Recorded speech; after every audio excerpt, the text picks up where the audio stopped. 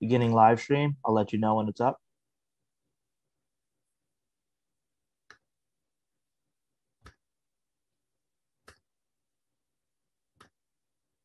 All right, live stream seems to be up and running. You can go ahead. Yep. PC recording done.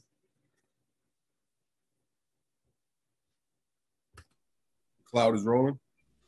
Backup is rolling. Sergeant Leonardo with the opening statement, please. Good afternoon and welcome to today's remote New York City Council hearing for the Committee on Parks and Recreation. At this time, we ask that all council members and council staff please turn on their video for verification purposes. To minimize disruption, please place cell phone and electronic devices to vibrate or silent. If you have testimony that you wish to submit, you may do so by email by sending it to testimony@council.nyc.gov. Once again, that is testimony@council.nyc.gov. Thank you for your cooperation. Mr. Chair, we are ready to begin.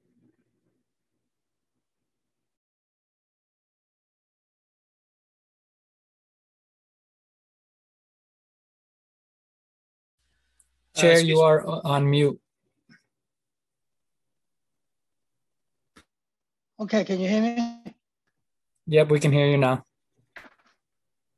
Okay.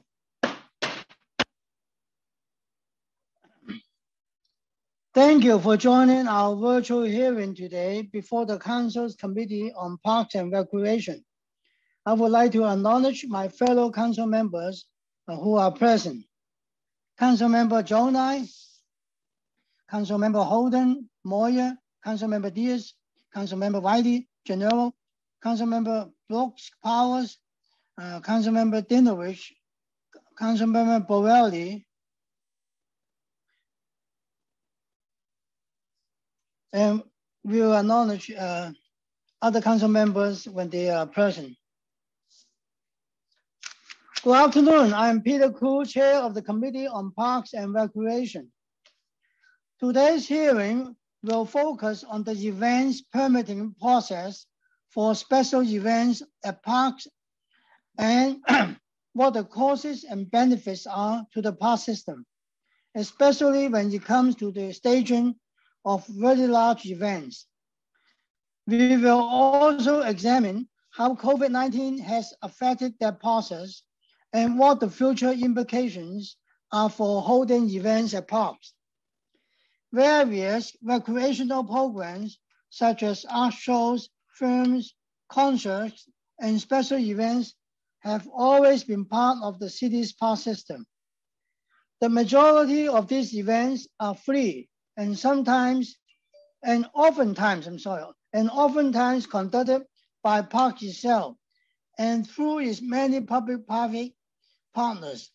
However, some of these events are also, quote, pay for, unquote, events that include thousands of participants.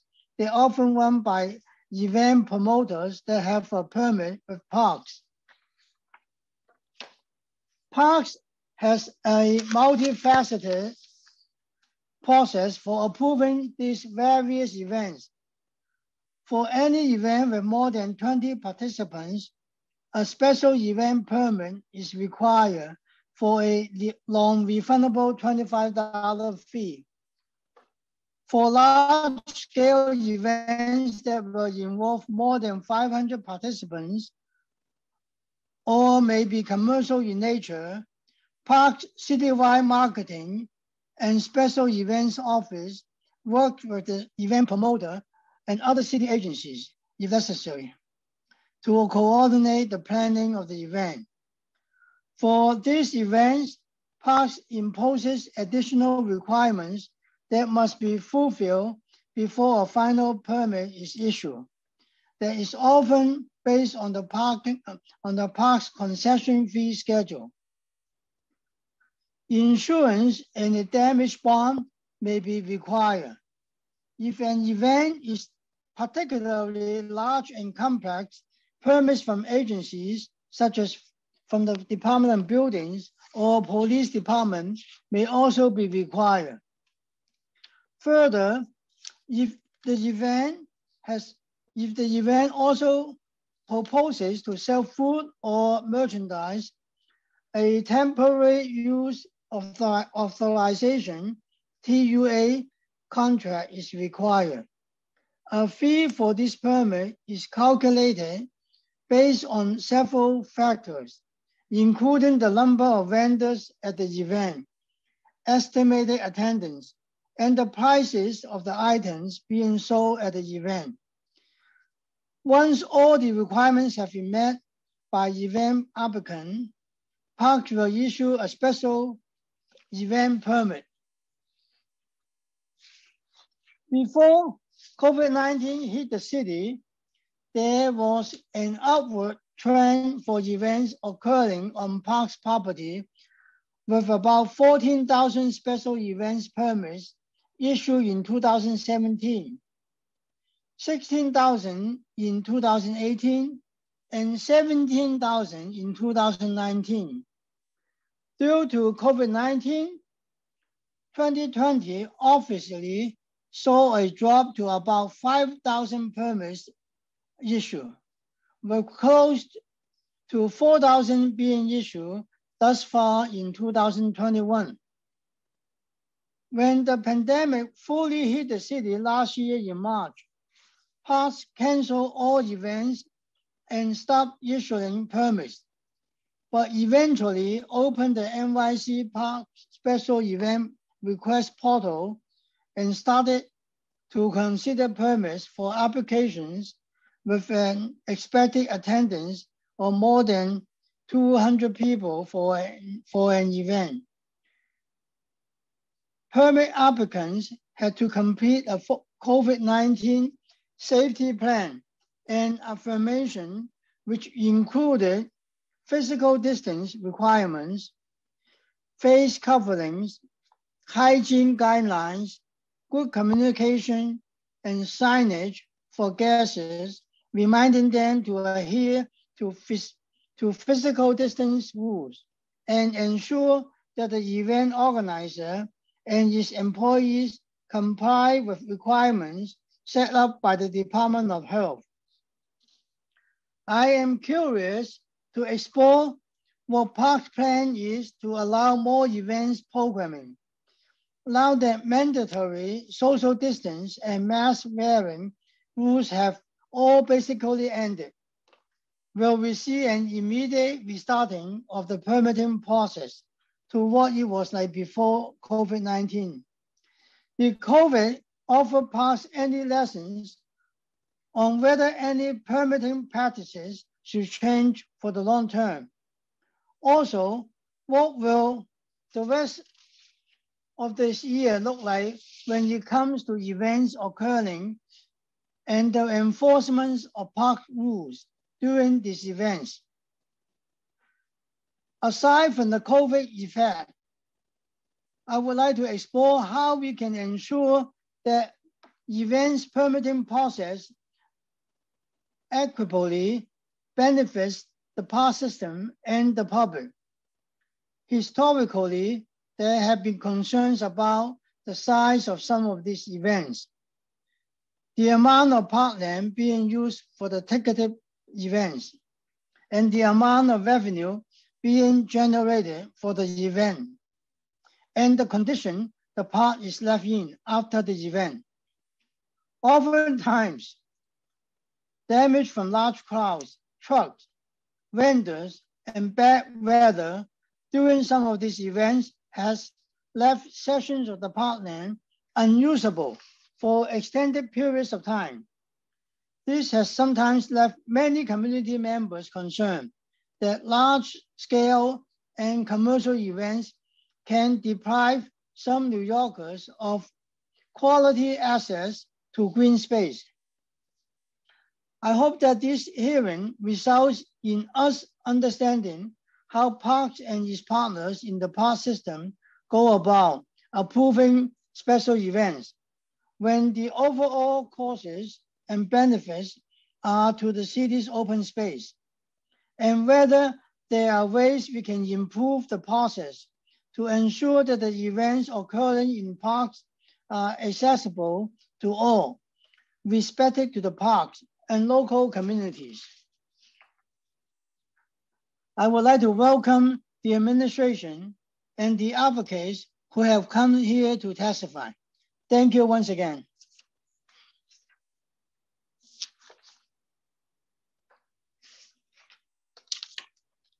I will now turn it over to our moderator, Committee Counsel Chris Sartori, to go over some procedural items. Thank you, Chair Koo. I'm Chris Sartori, Senior Counsel to the Committee on Parks and Recreation, and I'll be moderating this hearing. Before we begin, I'd like to remind everyone that you will be on mute until you are called on to testify, at which point you will be unmuted by the host. During the hearing, I'll be calling on panelists to testify, so please listen for your name to be called, as I will periodically be announcing who the following panelists will be. We will first be hearing testimony from the administration, followed by testimony from members of the public. During the hearing, if council members would like to ask a question of the administration or of a specific panelist, please use Zoom hand raise function, and I will call on you in order. We'll be limiting council member questions to 5 minutes, which includes the time it takes to answer those questions. Additionally, for members of the public, we will be limiting speaking time to 3 minutes so that we may accommodate all who wish to speak today. Once you are called on to testify, please begin by stating your name and the organization you represent, if any. We will now call on representatives of the administration to testify. Appearing today for the Department of Parks and Recreation will be Anthony Sama, Director of Citywide Special Events, Venus Mello, Deputy Director of Citywide Special Events, and Matt Jury, Director of Government Relations. At this time, I will administer the affirmation to each representative of the Parks Department. I will call on each of you individually for response, so please raise your right hands at this time. Do you affirm to tell the truth, the whole truth, and nothing but the truth before this committee, and to respond honestly to council member questions? Director Sama? I do. Thank you. Deputy Director Mello?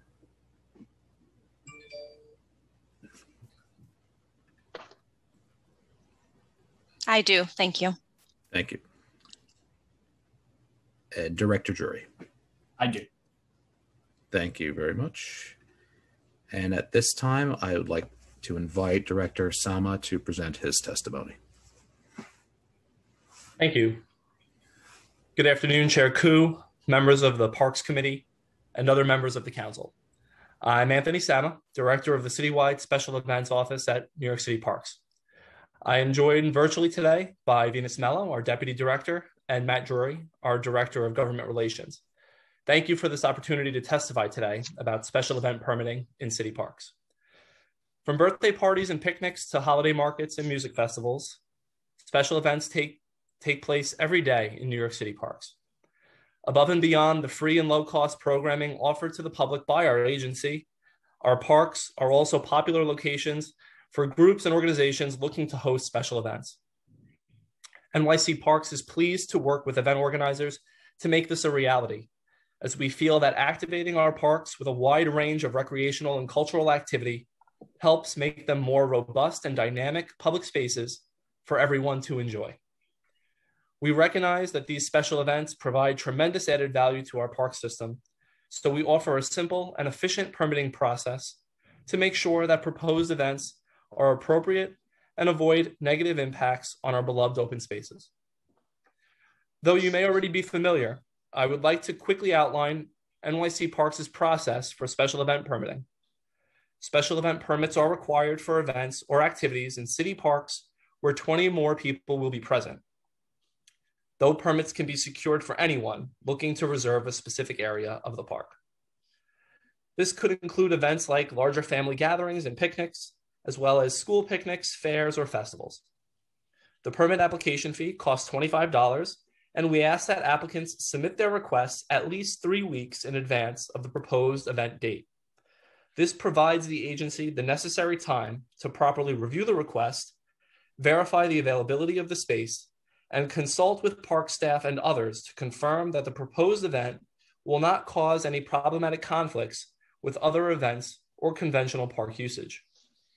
For most permit applications, the processing fee is the sole cost, unless the event is large enough to require additional permitting costs, such as buildings permits, generator permits, Department of Health permits, or the event qualifies as a special events concession, which is administered in accordance with park rules via a separate fee schedule. Permit applications can be submitted online, or you can visit the appropriate Parks Borough headquarters for your selected event site to process your event permit application.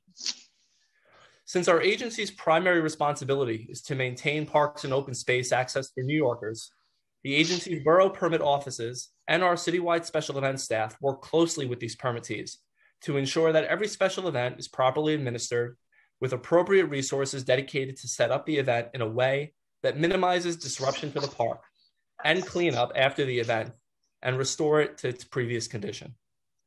For larger events, we often require the applicant to provide a maintenance bond or make other similar arrangements to protect our parks and keep them in the best condition possible.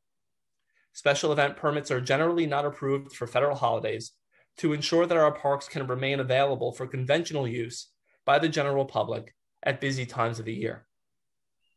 For obvious reasons, we did implement some very significant changes to our special event protocols during the COVID-19 pandemic.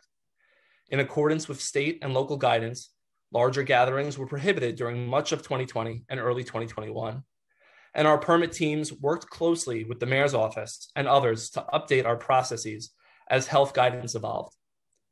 Limits on overall attendance and limitations on amplified sound were significant restrictions, but we did everything we could to facilitate public events whenever possible, always prioritizing the health and safety of New Yorkers.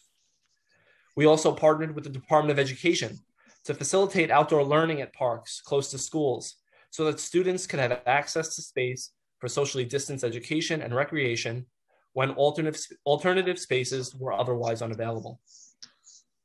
As conditions related to COVID-19 continue to improve in New York City, we are beginning to see something of a return to quote unquote normalcy. And we are seeing increased interest in the return of outdoor public events. We look forward to working with groups and organizers to allow them to host fun community events that are safe for the public.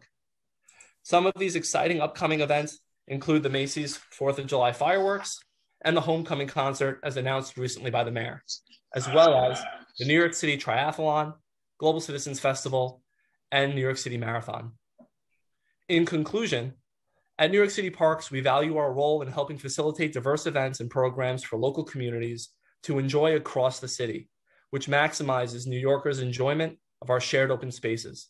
But we also understand that some New Yorkers turn to their local parks as a place of quiet and solitude. So we value the importance of preserving access to parks to be passively and quietly enjoyed as well. We feel that our approach to facilitating special events successfully seeks to strike that balance. As New York City recovers from a very dark and difficult period, we anticipate that the months ahead will offer new and exciting opportunities for New Yorkers to get out to their local parks, and we will work closely with organizers to make sure that each special event can be enjoyed safely and appropriately. Thank you for offering the opportunity for us to testify today and for our agency staff to view testimony from the public via the council hearing live stream. We would now be happy to answer any questions you may have. Thank you. Yeah. Sorry, Chair. I will now turn it over to Chair Koo for questions, and I'd ask that each of the Parks panelists please stay unmuted if possible during the Q&A period. Thank you.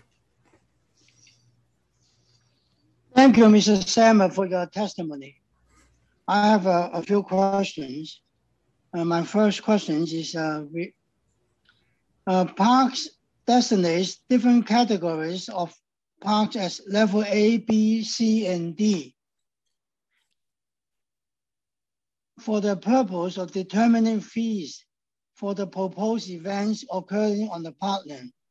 How does park determine what park properties are categorized as A, B, C, and D? Thank you for that question, Chair. The schedule that you're referring to is our concession fee schedule, which exists as part of the park's rules and regulations.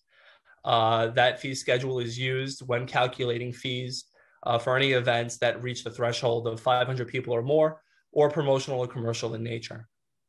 As you described, the fee schedule breaks parks out into 4 levels, A, B, C, and D.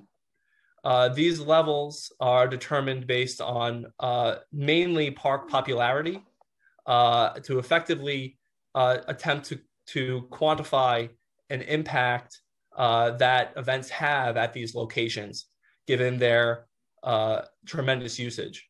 And for promotional commercial events, potentially the number of people who are exposed to marketing and commercial events at these locations.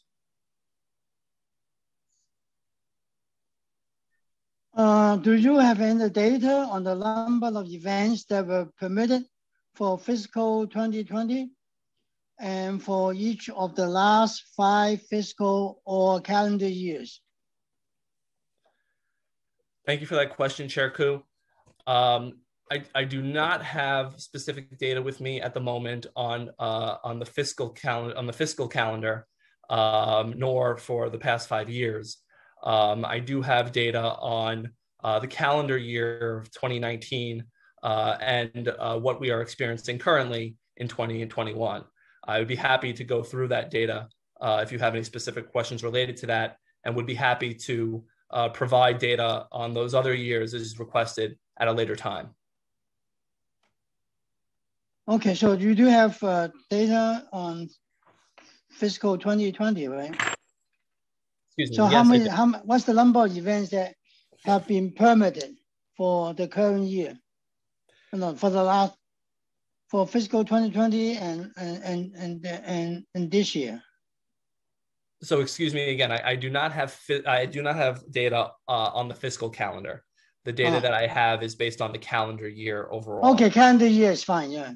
Okay. So for the is there any specific data that you would like me to review? I have data in front of me regarding the number of applications requested, approved, and denied for calendar year 2019, as well as what is currently in our system for the calendar year 2021.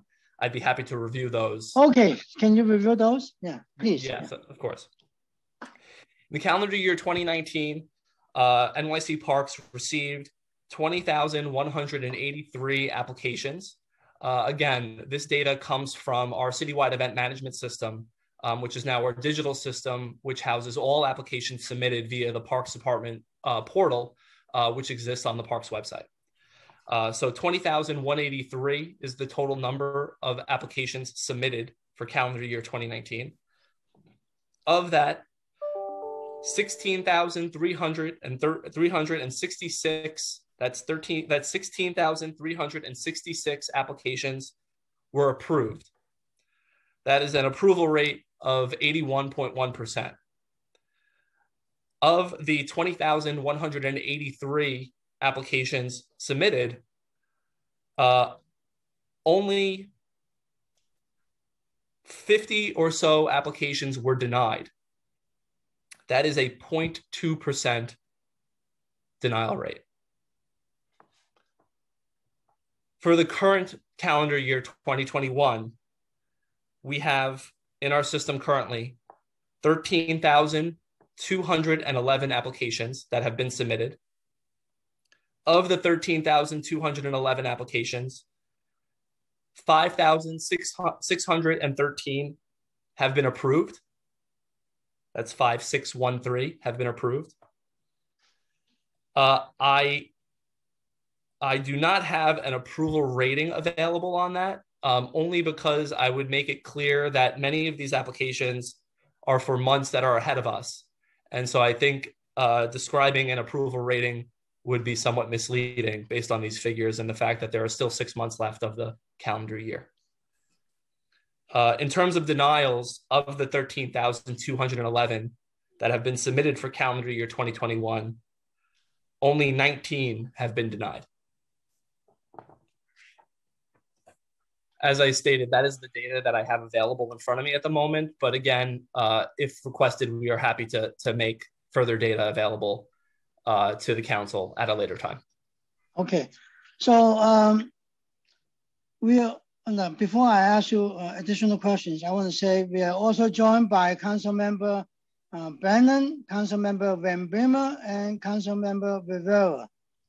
So you mentioned that 20,183 applications submitted, 16,366 approved, and 50 denied. So what happened to the rest of it? It doesn't add up. Yes, thank you for that question, Council Member.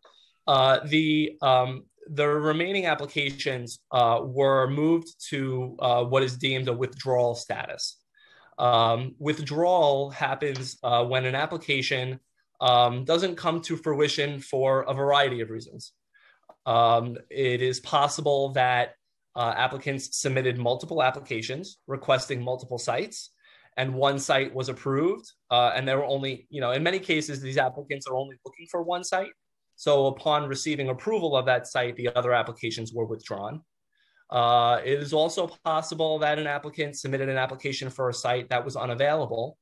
However, our borough directors work very closely to try to reschedule or find alternative locations when that happens.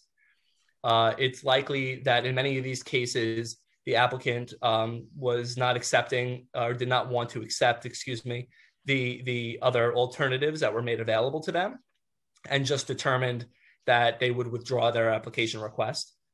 And there were also cases where event applicants just determined not to host their events, and that could be for a variety of reasons. And when we are notified of that, once again, the application is moved to withdrawal. It is very rare, as you can see, is reflected by our 2019 numbers. And I would venture that the other fiscal year data and calendar year data we have would represent similar numbers. We work very hard not to deny applications, but work with organizers and applicants to ensure that their request is accommodated in whatever way possible. So what was the number of ticketed events in parks? Ticketed means pay for, right? Event for each of the last 5 fiscal or calendar years. Thank you for that question, Chair. I, again, do not have the exact data in front of me. I would be happy to get you that data on exact numbers. If I were to speculate, just having been part of this citywide special events office for 12 years, and being able to essentially count on 1 or 2 hands the number of those events that occur, I would venture that perhaps 10 or so events have carried a ticket to access them.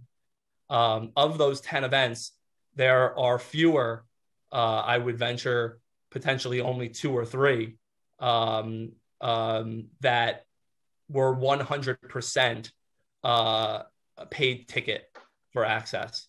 Maybe a few more, maybe closer to 5 were for a 100% paid ticket. Even in the cases that had a ticket affiliated with them that was not 100% paid, we work with organizers to strike a balance of a majority of tickets be made available to the public. In many cases, instituting a ticket is important for crowd control purposes. And so while, yes, a ticket is required to access some of these events, as I said, we work with organizers to try to make as many of the tickets available to the public for free via a lottery or other ticket system. Going back to the previous question I asked, what are some reasons why a group would not host an event? Thank you for that question, Chair Koo. Some of the reasons why an event, why a promoter or producer may not host their event, or why a person may decide they don't want to pursue their application, consist of a few things. One, they've determined that they just are not interested. Perhaps they've found a site that is more appropriate for their event, or an indoor site in some cases. In some cases, applicants go to the state property, like along the Hudson River or along the Brooklyn waterfront. In some cases, applicants, the dates that applicants have requested or the location that an applicant has requested was not available, and they were not interested in the alternatives that were offered to them. In other cases, it's possible that a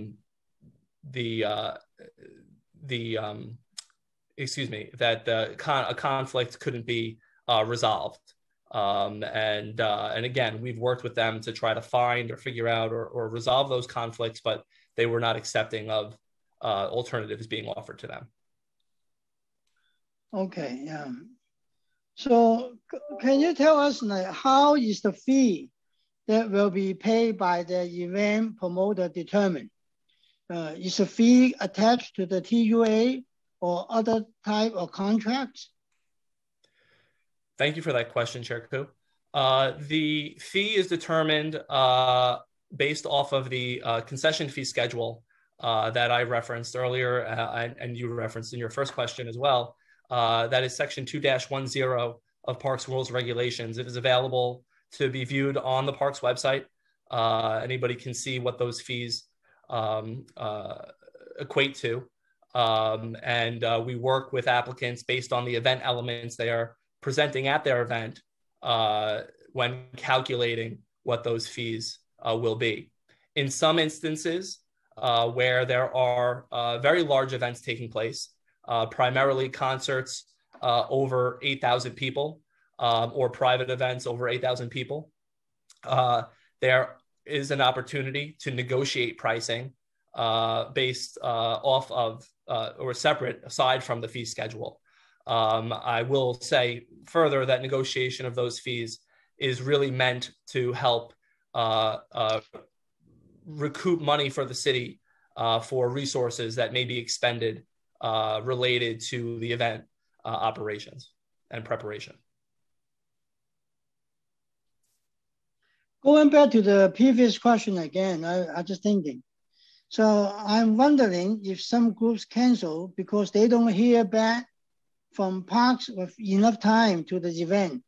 Because I heard sometimes you don't give them notice soon enough, like before the event, so they cancel. Yeah.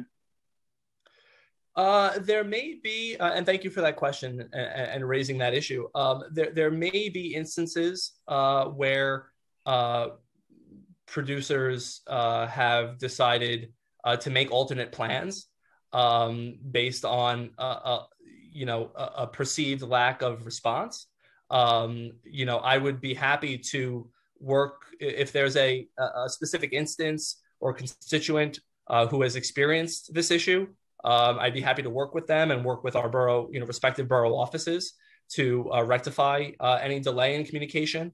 But I would venture that the percentage of producers and promoters who cancel for that reason or withdraw their application for that reason is quite small. I will also say that our borough offices are readily available. Contact information for our borough offices is readily available on the Parks website. And we always urge applicants, if they are having trouble, if they're waiting for a response, to feel free to be proactive and reach out to the borough offices for a response, including the citywide special events office. Okay. So is there a time limit the Parks Department will respond to an application? I mean, like how many days before the event? You give them how many days before to approve it? Thank you for that question, council member. It really can vary. I will not say there is a standard amount of days prior to the event where an approval is necessarily required from the agency. Obviously, separate from our 21-day request for the event to be submitted prior to the event date, we work diligently to try to approve requests as quickly as possible. The variances in that communication and the amount of time it takes to get to an approval really varies depending on how sophisticated and complicated the event infrastructure or event elements may be. For something as large as a Global Citizens Festival, for example, those events take literally months of planning to execute. And so, we are working in good faith with many of these producers, regardless of whether or not they receive their permit, far out from the event. We are working in good faith and working towards an approval to ensure them that these events are prepared and scheduled to move forward.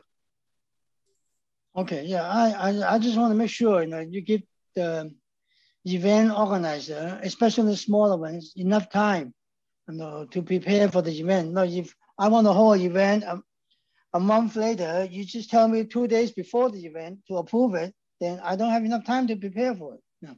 So we don't want that to happen. Yes, thank you for pointing that out, Chair. And we don't either. We certainly want to work diligently with every producer, regardless of size of their event, to make sure the events are happening safely and that everybody who needs to be involved in terms of other stakeholders and agency partners, and especially if there are other permits that are going to be required, that there's ample time to secure those permits and ensure the event is happening in a safe and appropriate fashion. Thank you. So going back to the fee schedule again, is the entire fee paid before the event, or are there different payment plans that are worked out depending on the event? So do they pay everything right front? Yes, thank you for that question, Chair Koo. Yes, we within the contracts that we execute for these events, there are deadlines for the payments to be made. Typically, payments are requested fully upfront. I can't recall any kind of payment schedule, so to speak, for these events that we've worked with applicants on. Typically, payment is due prior to their beginning to load in for an event, meaning before they take ownership of the site, before any infrastructure or staffing begins entering the park related to that event, payment is due, as is the proper insurance requirements and any security bond that might be required for these events as well.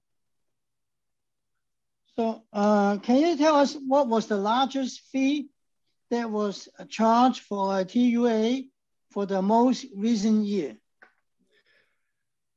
Thank you for that question. So a TUA, just to clarify, is slightly different from the special event concessions that get issued by the Citywide Special Events Office.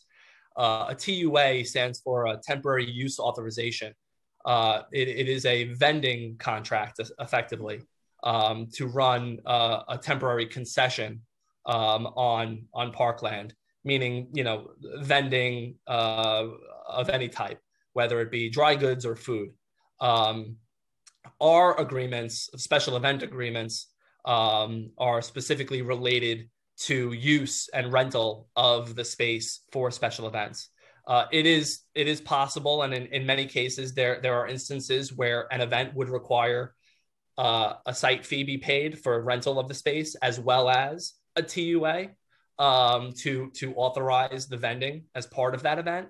But just to be clear, those are two separate operations. A TUA is managed by the agency's revenue division. If you have more questions about that, we'd be happy to follow up with any questions you may have related to TUAs.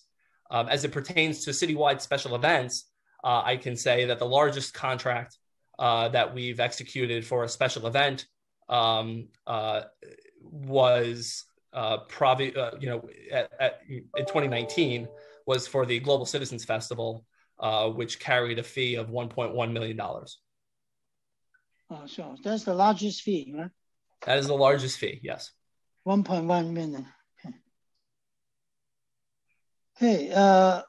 Once a special permit applicant properly submits their application to parks, what is the typical time? What is the typical timeline as to when parks will reply to the applicant? Thank you for that question, Chair Koo. there is typically an automated response that applicants receive initially, just so that they can be, just so that it's confirmed that the agency has received their application. From the time it gets submitted to the time the office reaches out, again, may vary based on the size and scope of the event. Typically, our citywide special events office, when it comes to large scale events, will work to contact applicants almost immediately or within a few short weeks of applying. Keep in mind, many of the applications we receive for larger events are submitted far before the event dates are expected. Just kind of to give people a further general idea of our application process, our application system opens on the first Monday of the prior year for the coming calendar year. So we do not begin accepting applications for the following calendar year until the first Monday of the preceding year. And so that is when the majority of the applications do come in from our annually recurring events. But again, on a rolling basis, we are contacting applicants for these larger events. I would say, within 2 weeks at the most, perhaps maybe up to a month if it's something that's happening very far out in terms of making first contact. And many of these applicants are applicants who we've also worked with year over year. They're great stewards of our parks. They're great producers and promoters, and know what is expected of them. And so in many cases, those conversations and approval processes are somewhat truncated because of their historical standing with the agency and our confidence in their ability to continue producing their events at a high level. For the smaller applications that come in, our borough offices work to make contact, I believe, within a week or two of applications being submitted as well. However, again, there may be more of a lag when events are submitted far in advance. Of course, we're always in the world of events, we're always working on deadlines. We're always looking forward to, the next month and making sure that everything is prepared for what's coming up next month. And so there might be priorities given, obviously, to things that are happening sooner in the calendar year than later. But it's always our efforts to make contact as soon as possible after an application has been submitted. Okay.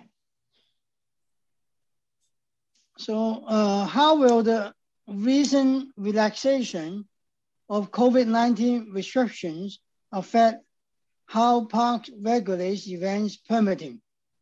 Does Parks have any COVID restrictions in place for the proposed events?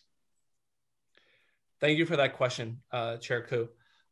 Pursuant to the governor's recent announcement, the Parks Department, as many other city permitting agencies are doing, are expecting to begin permitting our events under the same guidelines we were pre-pandemic. Certainly asking applicants to continue to follow CDC guidelines as it relates to any necessary social distancing or face coverings. However, we are currently in a state where we are awaiting further guidance from the city on that interpretation. Obviously, the city had executive orders in place that need to be dismissed in order for us to begin progressing, without guidance. Our expectation is that will happen shortly, but we have already begun working on events that we expect to happen over the next 6 months and the rest of the remainder of this calendar year that will not be mandated by the agency to employ COVID parameters for the people attending. Obviously, we are still asking to message that people follow CDC guidelines. For those who are unvaccinated, be sure they're wearing masks and things of that nature. But in terms of agency requirements, no, there is not going to be a mandate very shortly for any kind of other restrictions or parameters to be put in place. So right now you still you follow the CDC rules or follow the governor's rules? So the city has, and perhaps I should defer to my colleague Matt Drury, who's a bit more involved with the government's workings. But speaking from my experience in working in the pandemic, when the governor's office has made an announcement, there has been collaboration with City Hall on the interpretation of those announcements, obviously alongside the state's Department of Health and the city's Department of Health as well, so that we can properly interpret those guidelines and act in a way that is appropriate based on the city's standing at the time. Yeah. And also, okay. I also ask this first before you answer. Since the different neighborhoods in New York City have different vaccination rates, so some are high, some are very low. Does Parks envision enacting different special event requirements in different neighborhoods? Thank you for that question, Chair Koo. That is not our current expectation. We are intending on following the state's guidelines, I believe. And again, I am not the one who is going to be interpreting those executive orders. However, it is my understanding that we will not be regulating event size or type based on vaccination rates within neighborhoods. Okay, so Mr. Matt, did you want to say something? Not particularly. I think Director Sama spoke to it really well. I think what you're referring to, as regulation, we're tightening, and you saw. I think you might recall there was a color-coded system. Red, yellow, orange. I might be getting that. You know what I mean? But as in terms of the sort of standing down, those sort of contemplations are not so much quite a part of the picture any longer. Okay. So Mr. Sama, how common is it for unpermitted events to occur, and what is the enforcement practice that is implemented when one is taking place? Thank you for that question, Chair Koo. It is not very common that events happen unpermitted in our parks. We take pride in being a fair and equitable process and give everybody the opportunity to use our space. In times where there may be an unpermitted event, we find that it happens because perhaps the applicant was just unaware of the process. So we always take the route of educating people on what the proper practices are to ensure that proper protocols and application processes are followed. We go so far if we see something being announced on social media to even reach out to those applicants if we know an application has not been submitted, to say, we are aware that you would like to use our parks. Please, work with us to properly secure a permit for your event. And in many cases, people are more than happy to do so. They're apologetic and they understand that there is a process that must be followed. In cases where events happen unpermitted, or we are expecting an event to happen unpermitted, we have close coordination with our Parks Enforcement Patrol to be on site at potentially problematic unpermitted events to, again, provide education should the event be moving forward and happen, and ensure that if the event does continue, it's happening in a way that is not terribly impactful to the park space and the surrounding usage. Okay, so can you tell us that do you have any data on the number of unpermitted events taking place in any recent year? I do not have data on that. And frankly, I do not believe Parks tracks, at least not in the Special Events Office, we do not track data on unpermitted events. I think it would be somewhat unrepresentative because we obviously will only hear about the large unpermitted events that are happening, right? There are, I'm sure, are many people who use our parks and do not get permits to do so and may have more than 20 people at their events. But those are, again, very small gatherings. They're not impactful to the park. In most cases, our park staff or enforcement if they're on site and they notice it, they may just say, hey, this is what the process is, but they'll let them continue. And it's not really tracked in a real way. Certainly the larger events that are unpermitted, we do hear about, but again, they're not tracked in a qualitative way.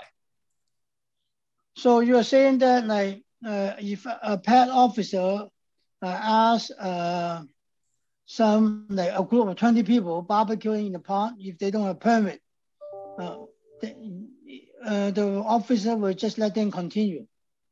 Yes, there might be a case. It depends on the type of event they're having, and there might be a case where someone else who is a permit holder comes to utilize the space, in which case a park worker or a parks enforcement officer will approach the group and help to resolve any conflict. Most of these conflicts are resolved by the people themselves. And again, most people understand our system. And so when presented with a permit, they will, move to an alternate location and continue their event. But I don't want to speak to parks enforcement practices, but it's my understanding is it's always our goal to educate, not enforce or write summonses. That is not our first recourse here. It is to ensure that people understand what the process is and are enjoying our parks safely. So they don't give them a ticket or ask them to pay a fee if they don't have if they didn't apply. Can they apply afterwards? So again, I don't want to speak to parks enforcement practices. I do not have data on rates of summonses and things like that. I know that they do, again, try to educate people first rather than go right to writing a summons. I will say when there are large events that are happening unpermitted, we have taken efforts and written formal violations to those producers and organizers.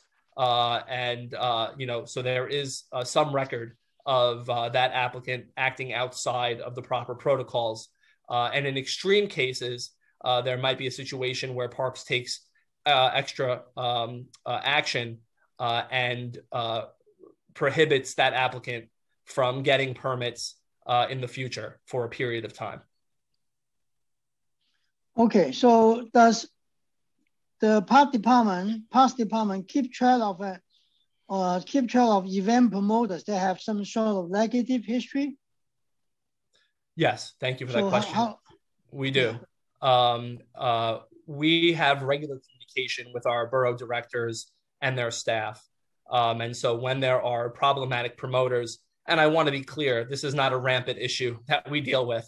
Many, if not, most of our applicants and event producers are upstanding users of our parks and want to follow the rules and are generally apologetic if something happens out of order or out of process. But in the cases where we do have a bad actor or witnessing bad behavior in a more consistent way, we will communicate with our borough staff that if applications come in from this particular applicant, they should be flagged because that applicant has presumably received violations in the past and is not allowed to secure a permit for a period. So if a promoter has a negative history, you will stop issuing permits to them? That is correct. For a period of time or what?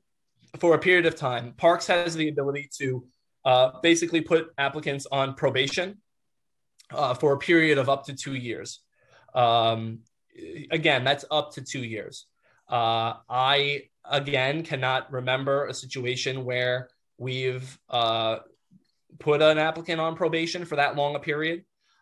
We have experienced cases where applicants were denied permits because of a violation history, but it happens very infrequently, and again is communicated to our borough staff when necessary. Okay. So how do Parks Department and NYPD determine the security needs for a certain event? How often are pet officers or park rangers assigned to work at event? Thank you for that question, Chair Koo. As a matter of practice, each year, the citywide special events office will meet with our parks enforcement officers, the assistant commissioner of the Parks Enforcement Patrol, as well as inspectors, to relay the calendar of events for the year, the calendar of large-scale events for the year. Our Parks Enforcement Patrol does have a special event detail seasonally that they employ and send out to these large events, primarily to serve as public safety officers and stand by in the case of any emergency. But they are not there, I want to make it clear, they are not there to police the event, so to speak, or to employ security for the event purposes. They are there as, again, in the case of an emergency and for public safety purposes. And so they do try to attend as many of the large scale events as they can.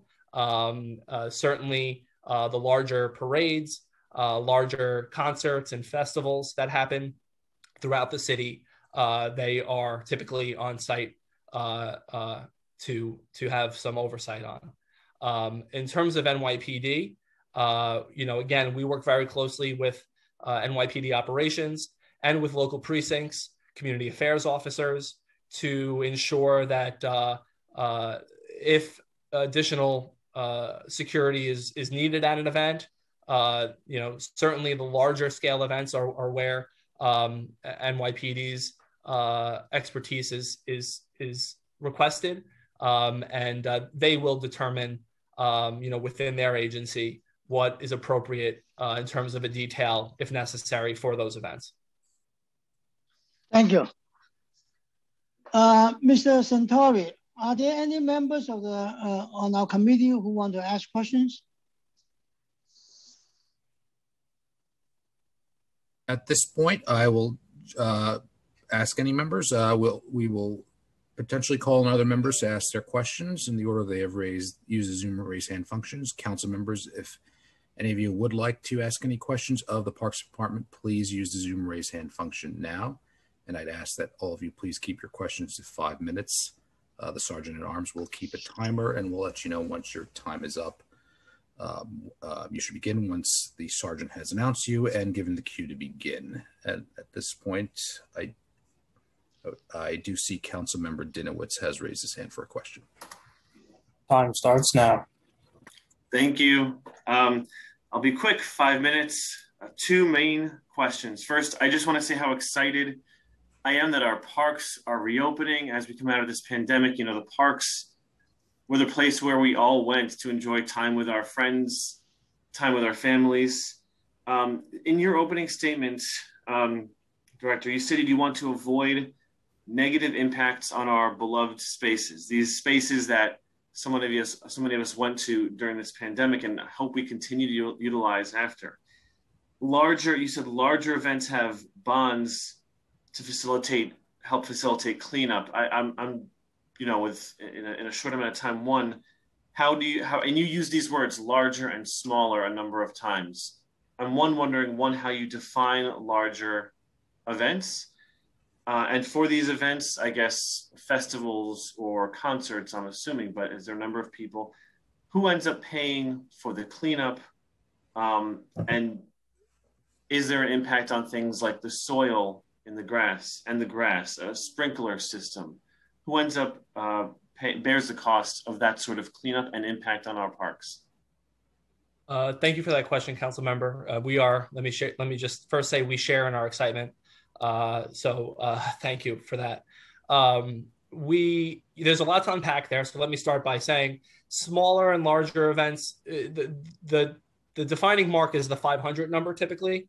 Events over that 500 number are deemed to require more administrative oversight, insurance obligations. But that said, there are events that are smaller than 500 that also may need to provide those types of elements as well, insurance or bonds. We typically make that determination based on what the event encompasses, what type of infrastructure is coming in, how many people they realistically expect, and again, the impact it's going to have to the site. Are we talking about an event that everybody's going to have the opportunity to engage in and pass through, or are we talking about something that's a little more restrictive for one reason or another? And so, those are the things we take into account to determine if a bond is appropriate.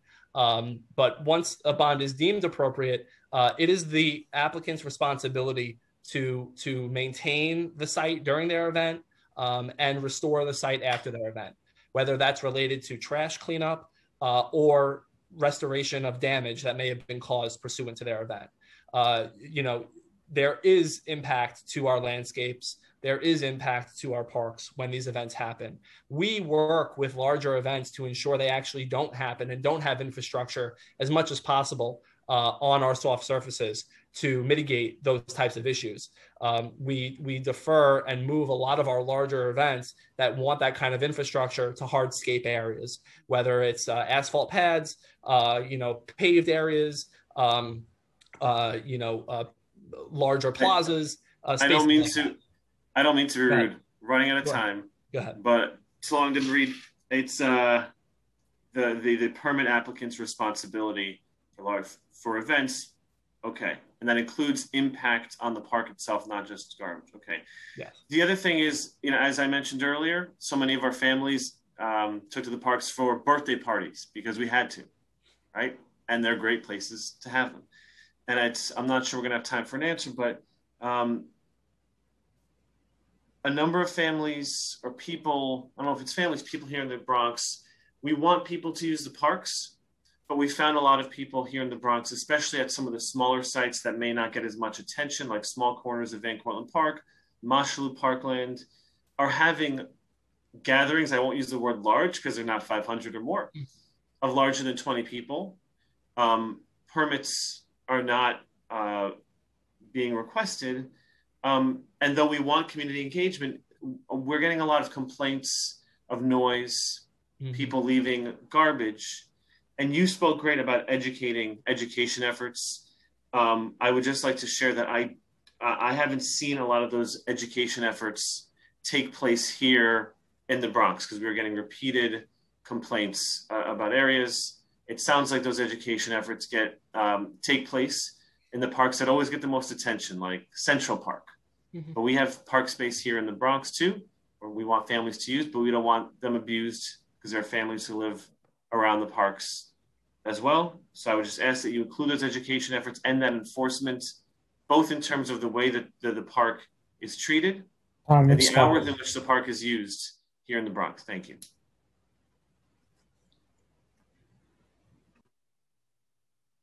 Thank you. Sorry. Yeah. Please go ahead. Just really quickly, Councilmember, because we appreciate the question very much and just want to, clarify, first and foremost, both our borough commissioner and obviously here centrally, we're always happy to talk about, if we think there are specific recurring concerns or issues, because it sounds to me as if the scale of what we're talking about here probably doesn't fall quite so much under Anthony and his citywide special events team, but more on sort of the smaller, significant still, but not necessarily mega events of that nature. So, whether it's birthday gatherings or other sort of, informal sort of gatherings that can leave a real impact for sure, whether it's trash afterwards or noise or what have you, that we certainly do have a PEP, a parks enforcement contingent for the Bronx. They're dedicated to getting out there and making sure they're, again, education is our first approach. we're happy to kind of talk you through more, how that deployment works. And it's a challenge for sure. So the long and the short of it is we'd like to work with you and your office to help get out there and educate the public about the importance of keeping our shared spaces clean. Enforcement is obviously one important tool, but I think there's just a broader message that we all, sort of share these spaces, and we all, especially in light of COVID and, how valuable these spaces have come to be. I think we all need to sort of share in that responsibility broadly, but the agency certainly values its importance, and our parks enforcement folks are first and foremost on the front lines, getting out there, educating, enforcing where necessary. But we want to work with you in your office to, kind of make sure we're getting the word out about keeping our parks in their best condition possible. Thank you. And I do want to highlight that this is a very important issue. We're not having tons of concerts in the Bronx. Our issue, a lot of issues here is we want our park spaces to be utilized the right way. I want to be able to use it with my family. I want all of our neighbors here in the Northwest Bronx to use them. And they are gatherings of more than 20 people. And these are gatherings, when done right, that are impactful positively to our community. But again, the complaints that my office is getting about these larger than 20 people gatherings, which would otherwise, according to you, require a permit, lasting late into the night, and having that impact that we don't want our larger events to do. We also don't want these smaller events to have that impact on the parks, on our community, whether it's noise, whether it's leaving garbage, or whether it's coals from a barbecue being dumped and left there. So these are, again, here in the North Bronx, these are issues that are of great import. So I thank you for your attention to that, and look forward to speaking with you both more about that, and with Parks Department more about that. Thank you, Council Member. Thank you, Council Member. And seeing no other committee members with any questions, I will turn it back over to Chair Koo for any additional final questions. Okay, yeah. So, Mr. Sama. Oh, before I ask questions, I want to announce that we are also joined by Council Member Ulrich. Mr. Sama, I want to ask you a question about the upcoming big concert announced for August on the GUID lawn. And can you tell us what is the preparation process for now, as well as any fees being charged to the organizers? Thank you for that question, Chair Koo. We are working diligently with the organizers of that event to plan and prepare for the event on the 21st. The event details are still coming into focus, but we have engaged our agency partners and other stakeholders to ensure that proper processes are followed, that the park and the Great Lawn operate seamlessly and are able to accommodate this event with minimal impact to the remaining park users who rely on Central Park for their recreation. So we are regularly meeting and going through those planning processes. Related to your question, that has, to my knowledge, not been negotiated yet in terms of the fee for this event, but we can certainly get back to you once those arrangements have been negotiated as a follow-up. Okay, so you will communicate with us, right? Yeah. Yes. Yeah. So in the guidelines for large-scale events, DPR states that it tries to ensure that at least 80% of event tickets must be provided free of charge to the public for events taking place in a certain location, such as the Great Lawn. So are you doing that for this event? Yes, and thank you for that question, Chair. That is the plan, yes. 80% of the tickets for this event will be offered free to the public. It is not yet determined in what capacity that will take, how that will work, that distribution. Again, these details are coming into focus, but a ticketing plan will be submitted to Parks for approval. And it is our expectation that, yes, that 80% figure for the public access free of charge will be part of the plan. Okay. So in what other specific park locations does this 80% policy apply? It apply to everywhere? Or? Well, thank you for that question, Council Member. The 80% is right now something we institute on the Great Lawn primarily. It doesn't. I wouldn't say there are too many other sites that employ a split. Thinking about the other sites where we do have ticketed events, Randall's Island primarily is one of them.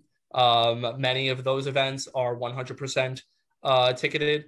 That's the lion's share of ticketed events that we do in parks is on Randall's Island, or on, I should say, on public space is on Randall's Island.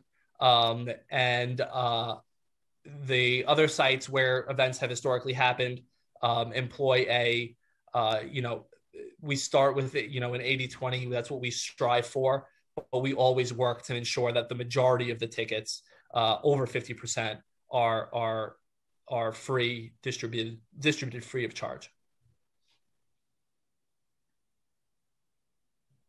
How much revenue was earned by Parks Department for issuing of TUAs and special event permits for events during the most recent year? So the data that I have, once again, is on the 2019 calendar year. Okay. We collected special event site fees in the amount of $3,599,110. And we collected TUA fees for vending in the amount of $128,188. Okay. So can you tell me, tell the committee your process for selecting what events will take place? Can you tell us what factors are considered in determining the location, the size, the content of the event? Thank you for that question, Chair Koo. In many cases, it is the applicant that makes the request for a specific location and size of their event. And then Parks will work with that applicant to determine the sites that are most appropriate to accommodate those details. When it comes to processing applications and who gets permits and who doesn't, Parks processes our applications on a first come, first served basis. And so, as I mentioned earlier, there is a permitting period that exists and begins on the first Monday of November in the year prior. Our returning applicants, meaning applicants who, obviously host their events annually and intend to use the same space on the same weekend with the same details of their event, are given first right of refusal on their recurring date, so long as they apply within the first month of that period. So if you host an annual fundraising walk in Riverside Park, then you will be entitled to that date each year as long as you apply within the first month of our permitting period. Anything received after that first month, starting December 1st, is processed on a first come, first served basis. Okay, so can you tell us the most common reasons that Parks Department has typically denied applications to host events, and how many instances in the last year the department has prematurely closed an event? Thank you for that question. So looking back to our calendar year 2019 data, again, we denied approximately 50 events. The reasons for denial are few and actually written into parks rules and regulations as well. The reasons why the agency would deny an event would be because an event is deemed inappropriate use of parkland. That can take a variety of shapes and sizes. There's also a reason of a conflict existing within a space. Now, as I mentioned earlier, if a conflict does exist, we work very hard to work with applicants to ensure that they are accommodated in some other way. But there are applicants who are very intent on hosting their events on that day at that park.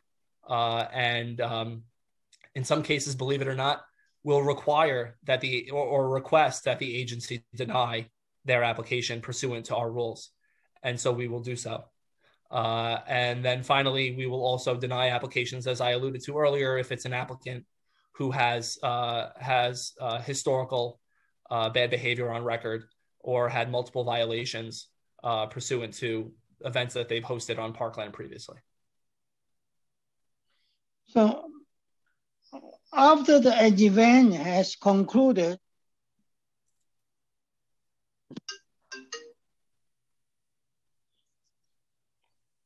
I'm sorry, yeah, I was interrupted by a phone. Yeah. So let me repeat the question again. So after an event has concluded, does your department do a review process, see whether this event is successful or not, or whether you will do it again next year or in the future? Yes, and thank you for that question. We have very close communication with our special event staff citywide, as well as operations staff, who tend to be the ones on site at these events and who report any issues that they might see or situations where sites are left in poor condition due to an event. And if that is the case, then we will work with applicants to rectify those situations to ensure they do not happen the following year. If necessary, we will invoice those applicants to cover the costs associated with parks having to clean up or restore the site, but assuming that they pay for those reparations and are open to working with us to develop a plan to ensure that the event does not take place in that fashion again, they are welcome to return. And as I said, our applicants, it's in their best interest to act in accordance with our rules and regulations, because they do rely on us to provide this space for their recreational and event purposes, the same way we rely on them to program our parks in a vibrant and dynamic way. So it's mutually beneficial that we work together to ensure those types of issues don't happen on a recurring basis. So do you have a staff actually attending all these events and afterward they write a report on this? Well, thank you for that question, Chair. My office, the citywide special events office, does not necessarily attend every event that happens in the city. And I'm sure you can appreciate, based on the numbers I've shared, it would be impossible for us to do so. But that said, we do have park staff almost always in parks where events are taking place, whether or not they're staff dedicated to the site, or perhaps it's a manager who's moving around the borough to check on the events scheduled that weekend, popping in and checking on each park in their district. And if they do come across an issue, yes, they will write up. Typically, it's not as formal as a report. Typically, it would be an email to the director of special events for the borough or to myself. We ask our operations staff to always take pictures of any issues that they may encounter and properly document those issues so that we have a record of applicants who have behaved badly and can properly communicate with them to resolve any issues. Okay. I just want to say we are also joined by Council Member Cabrera. So do any conservancies or alliances have the power to hold events and determine the content of the event without parks input? Well, thank you for that question, Chair. I will say we work very closely with our conservancies, alliances, friends of groups, civic groups that are affiliated with our parks to ensure that events are happening to the standards that we all expect. Regardless of our conservancy or alliances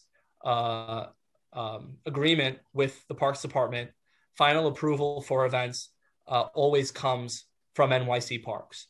Permits are always issued by NYC Parks. And so we maintain close communication on events scheduled at their locations, at their parks. With regard to the events that they themselves are hosting and programming, again, they are required to submit applications for those events. There is collaboration and communication on what they are planning. And they always do require the approval of parks via a permit in order to take place. Okay. So can you tell us what are the bond or insurance requirements for events that are given approval? Like how much they have to buy insurance? What are the bonds? Oh, thank you for that question, Chair Koo. A security bond is generally somewhere between $250 and $1,000, depending on the size and scope of the event. That is held as collateral in case of any damage or additional fees are incurred related to reimbursement required for an event. With regard to insurance, and I will say bonds can be substantially larger for the larger events taking place. A bond for an event on the Great Lawn, for example, is $100,000. So the larger events that are happening in our parks, you can rest assured are putting up a security deposit that they wish to get back. And so again, it's in all of our best interests to ensure that we're keeping the best standards and practices for our park space when it comes to events. As it pertains to insurance, events are required to get a minimum of a $2 million general liability policy for their events. And then depending on the details of the event, may also be required to submit automobile liability insurance, as well as proof of workers' compensation and disability benefits to ensure that any workers related to the build and who would be working the event are covered under the state's law. Okay. So do all event contracts require the promoter to repair the grass or other damage that results from the event? Thank you for that question, Chair Koo. And yes, our contracts with our larger events all require that it is the licensee or permittee's responsibility to return the site and restore the site upon completion of the event. So,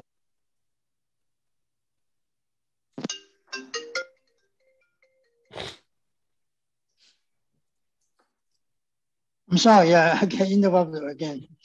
Okay. So the promoter is required to repair, right? Or they can, are they doing it themselves or they hire parties to do it? Thank you for that question.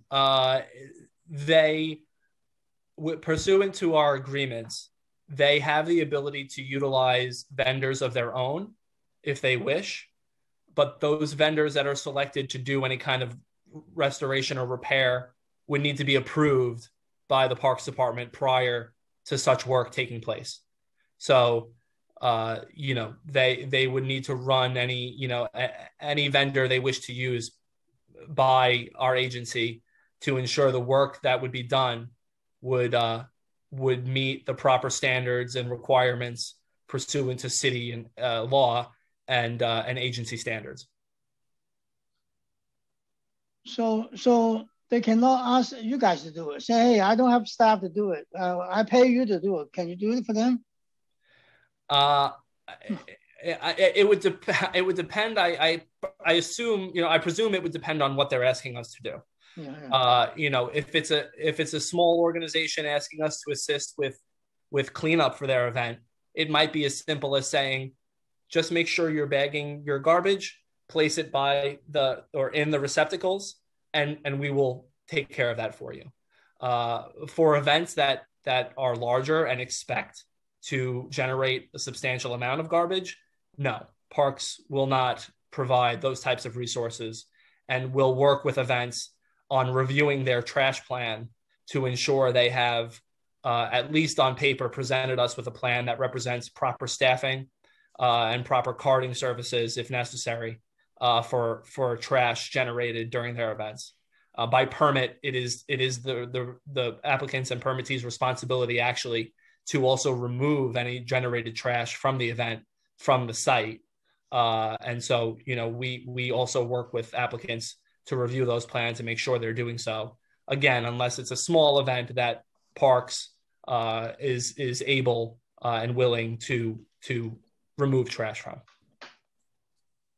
So does Parks Department get the funding directly if there are damages that require making an insurance claim or from bonds? Suppose there's some damages and then insurance pay you money. Yes, thank you for that question. Yeah. Typically, the way we would handle any restoration or damage that would need to be repaired is that the agency would, a few things. If we are the ones who are going to hire a vendor or do the repairs ourselves, then we would prepare an invoice for the applicant, which they would have to then pay in full, and then would receive their bond back once they've paid for the damages to be covered.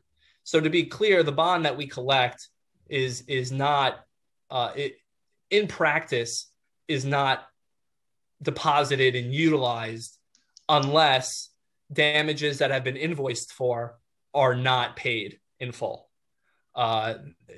Those checks are held as collateral, and then we work with the organization to pay for the repairs that need to be done, and they pay for those repairs, and then the bond is returned to them.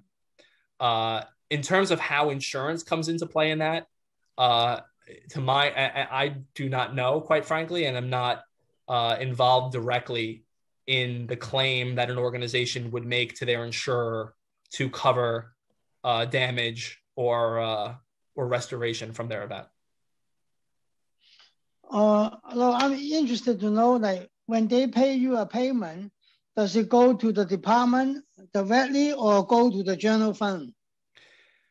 If they are paying for restoration or repairs stemming from their event that have been done by the agency or done by a vendor of the agencies, then that money comes to the department to cover those costs, whether it's overtime or materials, whatever stemming from the cost. That money would stay within the agency. If they are paying or they'll be paying a vendor directly that we've approved to do the work, in which case we obviously would not receive money from those repairs. Okay. So can you tell us the security requirements? What kind of security requirements are placed on the promoters? Do they have to hire their own security guards, or they use NYPD, or they use pet officers, and do they have to pay for it? Thank you for that question, Chair Koo. It is the responsibility of the promoter an event producer to provide security related to their event operations. Any complement of security staffing that Parks Enforcement or NYPD puts towards an event is solely in a public safety condition. They are not there to provide security for event purposes, meaning that if an event has, for example, a ticket related to the event for access, it is event security that checks those tickets. It is event security that maintains order amongst the crowds and queues waiting to enter an event. It is event security, private security, who oversees any event-related equipment and ensures that the event infrastructure is protected. NYPD and Parks Enforcement's involvement in events is, again, merely to provide public safety and additional support in cases of emergencies. So who's paying for the extra NYPD or other security? The promoter, right? Thank you for that question, Chair Koo. In many cases, yes, the promoter is the one who is covering those costs, and those costs are part of the resources that are reimbursed through the very large site fees. For the Great Lawn, $1.1 million. A sizable portion of that is used to help cover the city's resources that go into ensuring these events are happening safely. So can you tell us what factors determine whether the Parks Department has to shut down an event, and how often this happened in the past for large events? Has it ever happened that you shut down an event? To my knowledge, I have never heard of an event, a permitted event, being shut down. There are cases where events need to be evacuated due to an emergency or a weather-related reason. And certainly that has happened. But to my knowledge, no permanent event has ever needed to be shut down for a reason related to a permittee or promoter's behavior at the event. No. Does your department play any role in determining what the admission cost will be for ticketed events?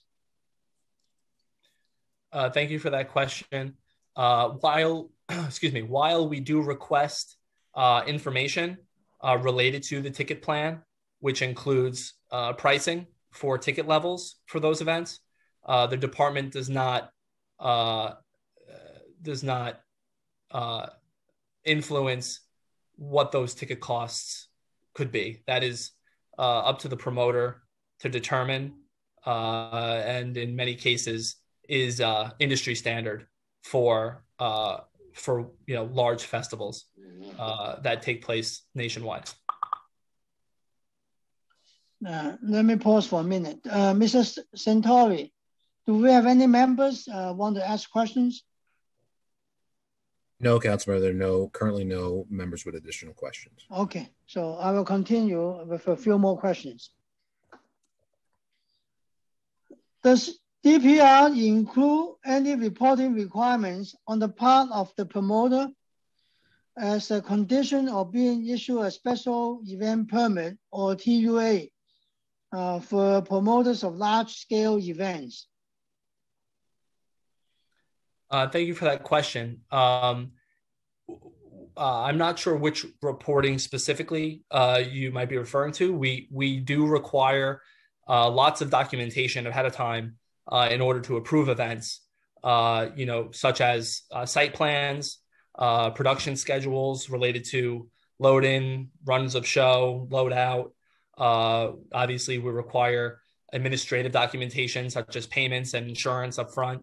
We may also, again, we require things like ticket plans, any plans related to concessions that will be on site, sponsor activations on site. The Parks Department approves all details surrounding and related to the events that take place on our property. So there is reporting from the promoters done on what the events will entail. In some cases, there's also reporting in real time done related to how many people are attending the event. Again, pursuant to our contracts with especially the much larger concerts and events that have a ticket associated with them. We request real-time reporting on how many people are inside the venue at any given time. And so that is reporting that's done.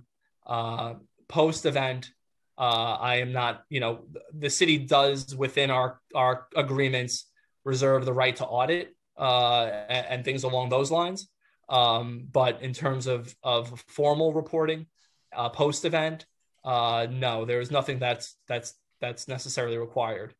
We may have debriefings, meetings to discuss, the good and the bad, and especially for recurring events, you figure out how to rectify any issues that may have occurred for future years. But that's, like I said, those are meetings that would happen post-event. There's no formal reporting that's required or done on the part of the permittee. Thank you. So does Parks Department allocate more of its employees to work and be present during approved events? Do you assign some more workers because it's a big event? Yes, and thank you for that question. When it comes to certain events, the Citywide Special Events Office will have staff assigned to be on site at some of these events. Primarily, the larger concerts and larger festivals. There is special event staff in some locations that are also designated, to be on site within their respective parks to cover and review large events that might be taking place. Generally speaking, citywide, as I mentioned earlier, it is the operations staff as part of their regular role to, review and pop into events that may be happening within their districts or within their parks. So that would be part of their regular shift and regular responsibility. So can you tell us how is the maximum number of participants determined, and who ensures that the maximum number is not exceeded during an event? Well, thank you for that question, Council Member. When an applicant makes a request for a site, on the application, they have to specify how many people they expect. In many cases, applications will reflect an overall number for an event. That is not necessarily a number that will be there at any one time. That is a number of people that may attend the event over the course of the event's term. Typically, for between 4 and 6 hours. We work closely, and our borough directors work closely with applicants, given their institutional knowledge of the sites, and working closely with the park managers and regional managers who oversee the operations within these sites to ensure that we are not putting anything in there that would stretch the limits of what the site can hold. In cases where there are ticketed events, obviously those events have a perimeter that surrounds them. Obviously, for any of the free events that we host, our parks are ambiguous spaces. And so it is, there is not really a mathematical equation that is used to deem what a particular site can host because it's borderless. But when it comes to our ticketed events and any events that are enclosed or in an enclosed space by temporary fencing or perhaps within let's say, an MPPA site that has a fence around it naturally, then those events are required to get a Department of Buildings temporary place of assembly permit. And those permits designate a capacity, a maximum capacity for the space. And it is the promoters and organizers' responsibility to enforce that capacity, which is, again, why for some of those events, for most of those events, we require reporting on how many people are in the space to ensure that that capacity is not exceeded. And in many cases, we do not allow promoters to ticket beyond what the capacity of a space is to ensure that safety. So for an event like exists on the Great Lawn, for example, they will have a TPA that designates 60,000 people fit within this space based on the size of the venue. And they are not allowed to distribute more than 60,000 tickets to ensure that even if everybody who gets a ticket decides to come to the event, we will not exceed capacity. Thank you.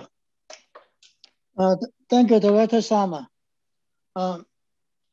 Sartori, do we have members on the committee who want to ask questions? At this time, Chair, no, there are no additional questions from other committee members. Okay, then I'm done with the questions. Can we go to public participation? Yes, Chair, we'll now move on to public participation, and thank you to the Parks Department. I want to thank the council for giving me the opportunity to testify today. Parks will have representatives who stay on for the public testimony portion of the hearing. However, myself and the others on the panel will need to leave the meeting at this point. But there are other representatives who are listening in, and Chair Koo, we will be sure to follow up with you on any other items that are outstanding from today's hearing. So thank you again. Thank you. Thank you for your participation. Yeah. Thank you very much. At this point, we'll now turn to public testimony. I'd like to remind everyone that unlike our typical council hearings, we'll be calling on individuals one by one to testify.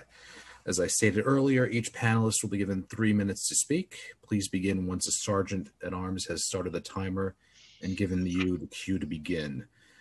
Council members who have questions for a particular panelist should use the raise hand function in Zoom, and I will call on you after the panelist has completed their testimony.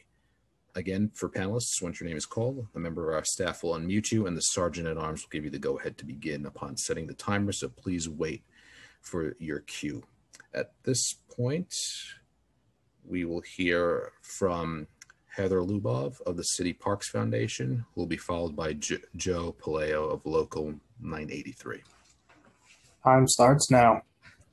Hi, I'm Heather Lubov. I'm the Executive Director of City Parks Foundation. We are a nonprofit that leads free sports, arts, environmental education, and community building programs that encourage 300,000 New Yorkers to use and care for their neighborhood parks and green spaces every year.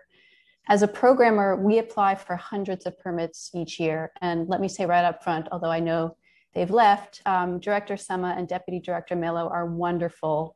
And the entire team handling permits is incredibly conscientious, and they do everything they can to accommodate our requests, which are many.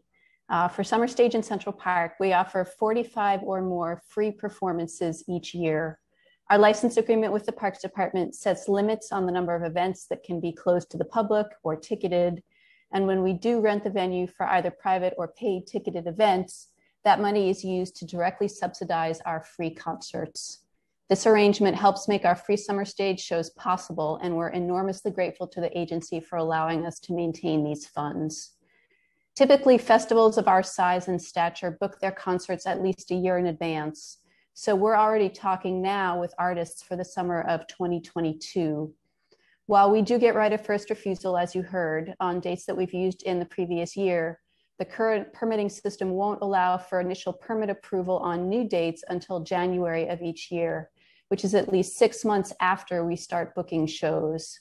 So we're taking risks every time we confirm an artist before the permit process catches up, which makes it difficult to remain competitive in the marketplace, whether for our free performances or performances planned by our for-profit promoter partners who have ticket sales at stake. And we've already lost several shows next year because we weren't able to confirm some of those dates.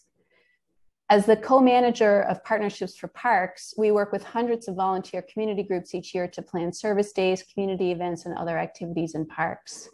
Let me stress how important it will be to fully fund both maintenance staff and the parks enforcement officers in this year's budget, because again, as you heard, they are essential to the success of the many events held by our volunteer groups. What's more, many of these events were previously funded by member-designated grants through the Parks Equity Initiative, which puts funding straight into parks and communities. So I hope the council will restore funding to that important initiative. Many of these volunteer groups are not incorporated, and the cost of insurance when required can be prohibitive. But more concerning is that if a group is holding an event in a park and a member of the public gets hurt in the park and decides to sue the city, those individual volunteers who were in the park that day for an event, whether or not they had anything to do with the patron's accident, can be held personally liable because they're not backed up by an incorporated organization. New York City Parks is very careful to facilitate public-private relationships and really takes care of its partners. So if the city's goal is to encourage community engagement and support for parks, which I think is critical, there are a number of challenges that, if addressed, could create a much more positive and encouraging environment for volunteers and nonprofits. Thank you. Thank you. Thank you. Our next speaker is Joe Paleo of Local 983, who will be followed by Jessica Saab of New Yorkers for Parks. Time starts now. Okay. Thank you, Chair Koo. I appreciate the time for me to speak on behalf of the local. For those of you who don't know, my name is Joe Pulio. I represent the Parks Enforcement Officers, the Urban Park Rangers. I represent the Associate Park Service Workers and all the city seasonal aides. I commend you in restarting our park special events, but I just have some serious concerns. Although the Parks Department does its best to keep these events moving as best as they can, we simply do not have the workforce that is necessary to keep the parks under control. For example, we have the 4th of July coming up soon. Do we have the capability when it comes to enforcement and maintenance to keep these events in check? Most people do not take out permits for the 4th of July. And a lot of these events consist of 20 or more people, multiple groups in one small area. These become problematic. A lot of people do not understand that they cannot barbecue, even though it's the 4th of July in these specific locations. We had a reduction in staff. We have 130 people that we lost the last budget, so we're going to be at a deficit to what we were in 2019. And we already had a difficult task prior to that. We need to restore those numbers immediately. I heard some of the council people talk about what could you do.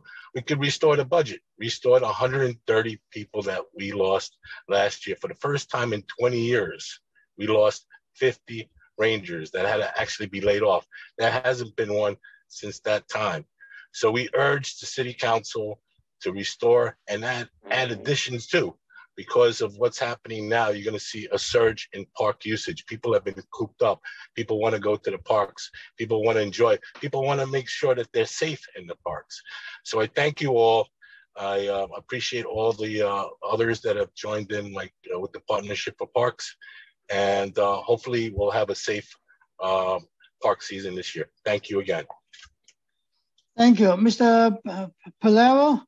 Yes. I have a question for you. Sure. We heard that there are only 17 pair officers for the entire borough of Brooklyn. Yeah, what happens with a lot of people, I'm sorry. What happens is that during the summer months, a lot of the resources from parks goes to the beaches and pools. So what you actually have is a reduction in staff that's already minimal. So everybody's basically covering the beaches and the pools, which leaves boroughs like Brooklyn, like you said, 17 people to facilitate all of the parks in Brooklyn.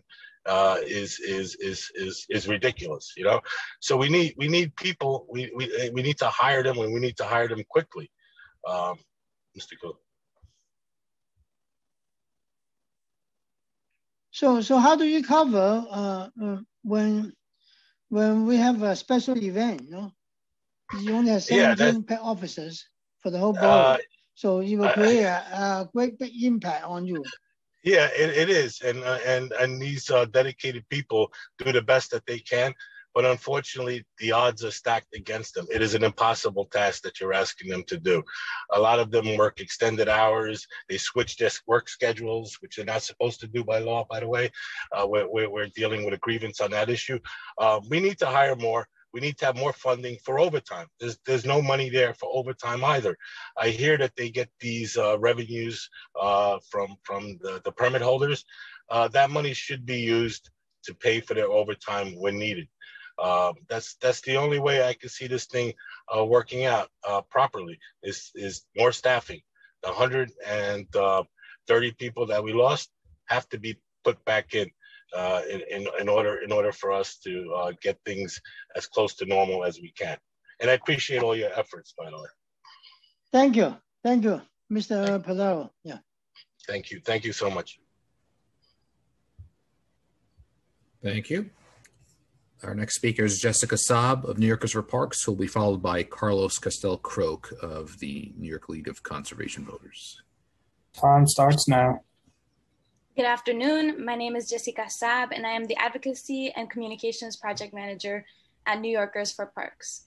We want to thank the City Council for its strong commitment to restoring essential parks workers' positions in the preliminary budget response this year, and thank Chair Koo for hosting this hearing and inviting us to speak.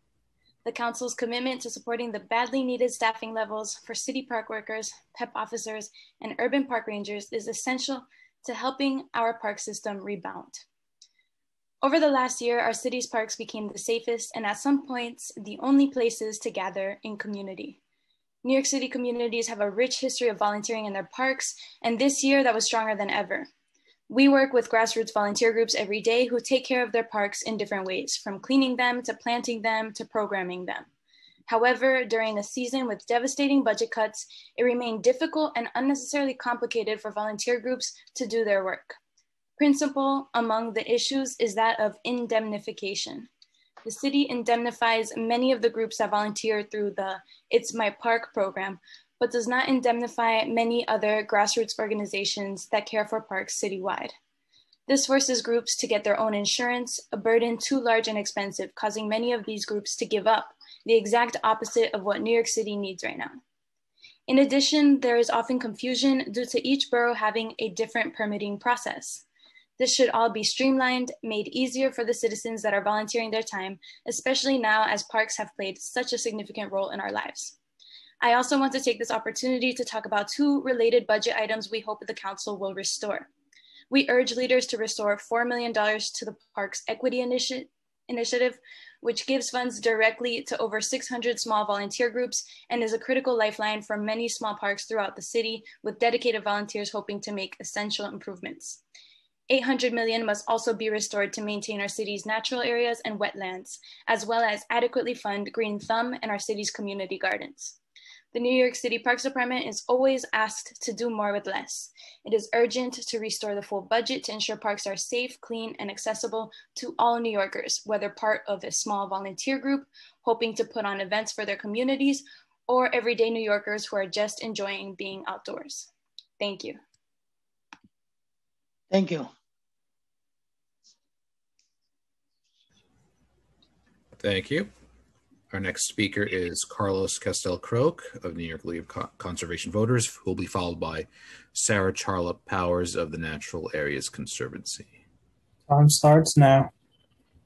Good afternoon. My name is Carlos Castel-Croke, and I am the Associate for New York City Programs at the New York League of Conservation Voters. NYLCV represents over 30,000 members in New York City, and we are committed to advancing a sustainability agenda that will make our people, our neighborhoods, and our economy healthier and more resilient. I'd like to thank Chair Koo and the council members on the committee for the opportunity to testify today. NYLCV supports a fiscal year 22 city budget that bolsters an equitable permitting process and protects our parks overall.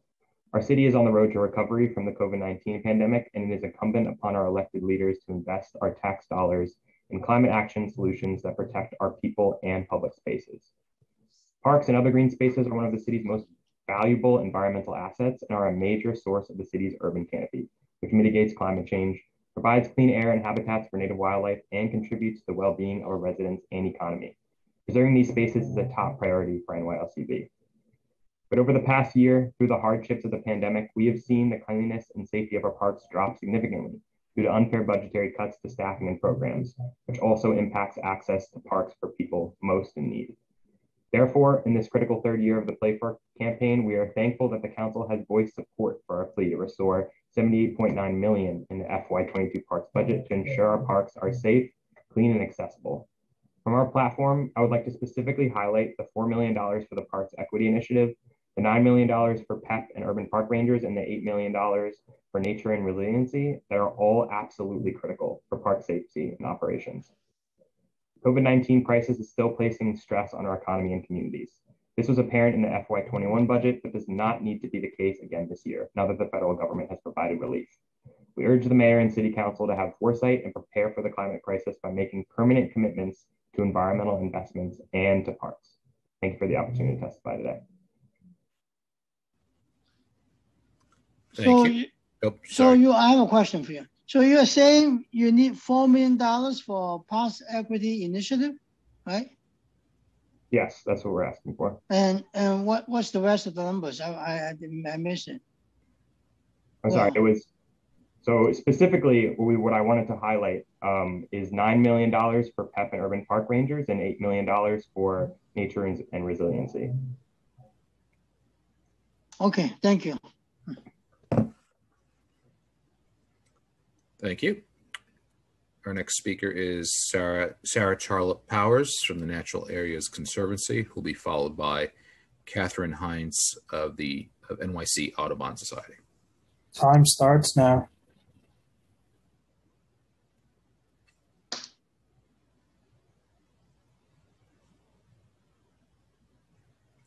Ms. Powers, could you pause for 1 second? I think we just need a second to unmute you.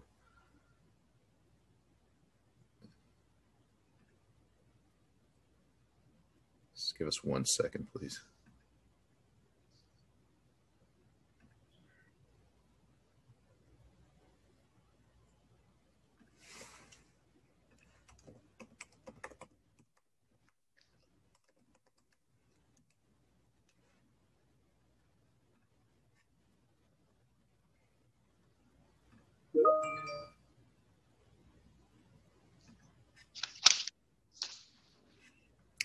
Ms. Powers, can you try to unmute yourself, perhaps?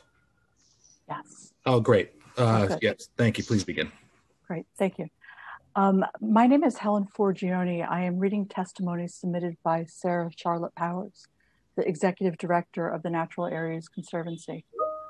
Thank you, Council Chair Koo and the committee for the opportunity to testify today. The Natural Areas Conservancy is a nonprofit organization that was formed in 2012 with the goal of increasing the capacity of New York City Parks and its partners to restore and manage the 10,000 acres of forests and wetlands under the agency jurisdiction. I am testifying today to implore the Parks Committee to act to ensure that next year's budget include funding for the care of natural areas, spaces that have been critically important to New Yorkers during the pandemic. A signature project of our organization was the development of the Forest Management Framework for New York City, which we released in partnership with New York City Parks in spring 2018. This plan includes ecological and social metrics for the care of the city's natural forests and calls for an investment of $385 million to manage them over the next 25 years.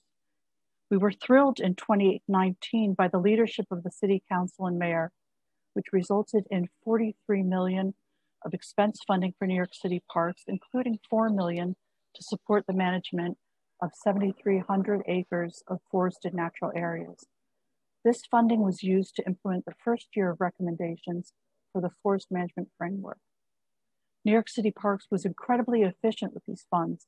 They employed 47 seasonal staff planted 20,000 new trees and shrubs, engaged 2,000 volunteers, improved 40 miles of trails, and cared for 900 acres of parkland. The plight of our city's natural areas has mirrored that of the full park system over the past year. Visitation to natural areas increased 65% between 2019 and 2020. At the same time, the Parks Department's ability to care for the 1/3 of parks property that is natural areas has been drastically impacted due to budget cuts and the loss of more than 50 seasonal staff. Another significant challenge is the impacts of the hiring freeze, which has left key leadership positions empty for more than a year and resulted in an incalculable loss of institutional knowledge. Today, I stand with my trusted colleagues and friends in strong support of Playfair, calling for the full reinstatement of funds that were cut from the agency's budget last year. It is imperative that next year's budget include $4.5 million to continue conserving and caring for our natural forests and begin critical improvements for our city's wetlands and trails network. Thank you again for your leadership and for the opportunity to express our support for increased investment in New York City parks. Thank you. Thank you. Thank you. Our next speaker is Catherine Heinz of NYC Audubon Society, who will be followed by Roxanne Delgado of the Friends of Pelham Parkway. Time starts now. Thank you, Chair Koo, and thank you, committee members, for sharing your commitment to a healthy and green New York City. My name is Catherine Heinz, and I am the Executive Director of New York City Audubon. We are a science-based conservation organization whose mission is to protect the 350+ bird species, almost 1/3 of all the species in North America, amounting to millions of individual birds that live in or pass through New York City each year. Some 40% of the Atlantic flyways bird species are species of conservation need, some threatened and some even endangered. Protecting these birds and their habitats improves the health and quality of life for all New Yorkers, as all humans benefit from clean air, clean water, and clean green space. And yes, this includes forever wild areas and buffers that are critically important to safeguard. Millions of birds, like our millions of city dwellers, depend upon New York City parks maintaining and protecting our urban parks and natural areas to survive and thrive. These birds fly for thousands of miles each spring and fall before resting here temporarily, feeding on native plants and insects. Wintering waterfowl depend upon clean waterways and wetlands. Summer residents forage here to feed and fledge their young in our city's parks. And coastal nesters rely upon clean, undisturbed, and invasive predator-free beaches. During these challenging times of COVID-19, more New Yorkers than ever are flocking to our parks and beaches. New York City parks continue to be our shared refuge, but increased use warrants greater care and maintenance. Engagement, supervision, and fair, equitable, and adequate enforcement by PEP and urban park rangers are also essential to safe, clean, and welcoming green spaces for birds and for people. Large, unplanned, and unpermitted gatherings that leave excess garbage, hot charcoal, dogs roaming off leash in natural areas, firecrackers, ATVs, off-road bikes, and even human feet trampling where they don't belong cause real and lasting damage. We stand proudly with New Yorkers for Parks and the Natural Areas Conservancy in demanding adequate funding for New York City Parks expense budget. Please restore essential funds for PEP, urban park rangers, and horticultural and maintenance staff. Please also restore the Parks Equity Initiative, which helps small groups like ours host inclusive events and programs for our communities. And please, please, please restore the $8 million for nature and resiliency in this year's Playfair platform to support green thumb gardens, forests, trails, and wetlands. Our city's health depends upon it. Thank you for this opportunity to advocate on behalf of our membership and millions of birds. Thank you. Thank you. Our next speaker is Roxanne Delgado of the Friends of Pelham Parkway, who will be followed by Lucy Sexton of New Yorkers for Culture and Arts. Time starts now.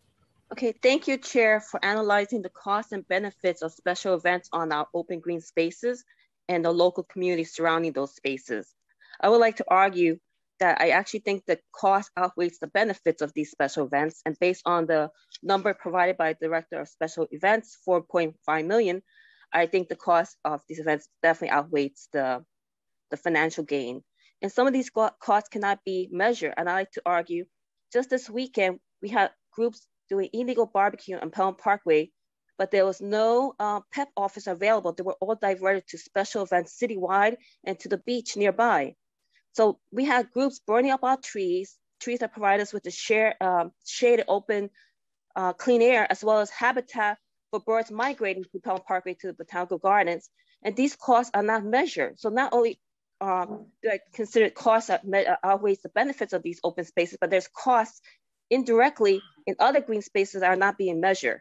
So I think that when they do special events, they should not only measure the enjoyment of those who are attending those events, but also the negative impact on all living beings that use that open space and other green spaces throughout the park agencies that manages those spaces. I also like to say, I thank newly elected Dinowitz council member for mentioning those unpermitted events. Because Pelham Parkway, there's no special events allowed in Pelham Parkway because it's a greenway. Yet we have many groups, over 10 to 20 groups holding parties in Pelham Parkway that generate over 500 to 600 gallons of trash every weekend. And Parks does not have the maintenance to clean up. We don't get regular maintenance because we're a green space, a greenway, but yet it's used as a park. And the PEP officers, when they're available, they don't enforce the rules. They don't enforce the illegal barbecue. They don't enforce big, massive bouncy houses on the parkway. I mean, this is either give us the maintenance and enforcement if you're going to treat Pelham Parkway as a park, or enforce the rules. You can't have it both ways. Again, I'd like to thank the chair for his advocacy for our green space. I really do appreciate it. It may sound like I do complain, but I do appreciate everything you've done for our green spaces. And yes, we need money for more park enforcement.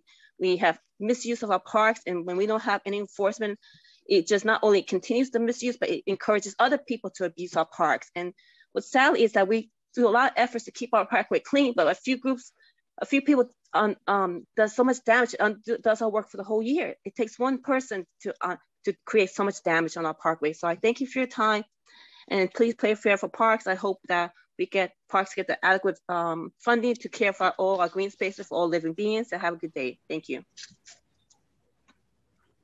Thank you. Thank you. Our next speaker is Lucy Sexton of New Yorkers for Culture and Arts, who will be followed by Stacy Pappas of the Friends of the East River Esplanade. Time starts now. Thank you, Chair Koo and members of the City Council. My name is Lucy Sexton. I'm with the Cultural Advocacy Coalition, New Yorkers for Culture and Arts, whose membership includes arts and culture groups and art workers from across the 5 boroughs. I want to address the use of parks for cultural events by nonprofit cultural groups and independent artists. The city's parks are one of its treasures, and we of course want access to those treasures to be democratic and available to all the city's communities. So I'll address some of the barriers experienced by nonprofit cultural groups, particularly groups and artists without deep pockets. First, I want to thank and recognize the hard work of the personal follow-up done by the Parks Department staff dealing with permits. Once a group has engaged and applied, there's responsive support by the department, and it's great, and ongoing relationships are built. However, getting to that stage is not always easy. In the lead up to the council's passage of open culture, which allowed permitting for specific streets across the city, the Department of Cultural Affairs put together an info session on city permitting processes. 4 or 5 different agencies presented, and that is part of the problem. It is not at all clear how to navigate the permitting process, since you first need to know the correct agency. Is this a city park, a state park, a community garden, a DOT plaza? Parks should find a way to message the processes clearly and make sure the information is reaching every community.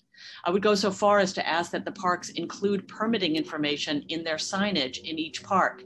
That would go a long way to making it accessible to the hip hop dance group in the Bronx who might want to permit a park space for a performance but has no previous experience or relationship. Second, there are financial barriers. While the permit for free events is affordable, the fees jump astronomically if the group wants to find a way to charge for the event or even pass the hat. I propose that the Parks Department look at the system set up for open culture, where the event must be available and free to the public, but a group is able to charge their audience either in advance online or to post a Venmo address for donations or to pass the hat.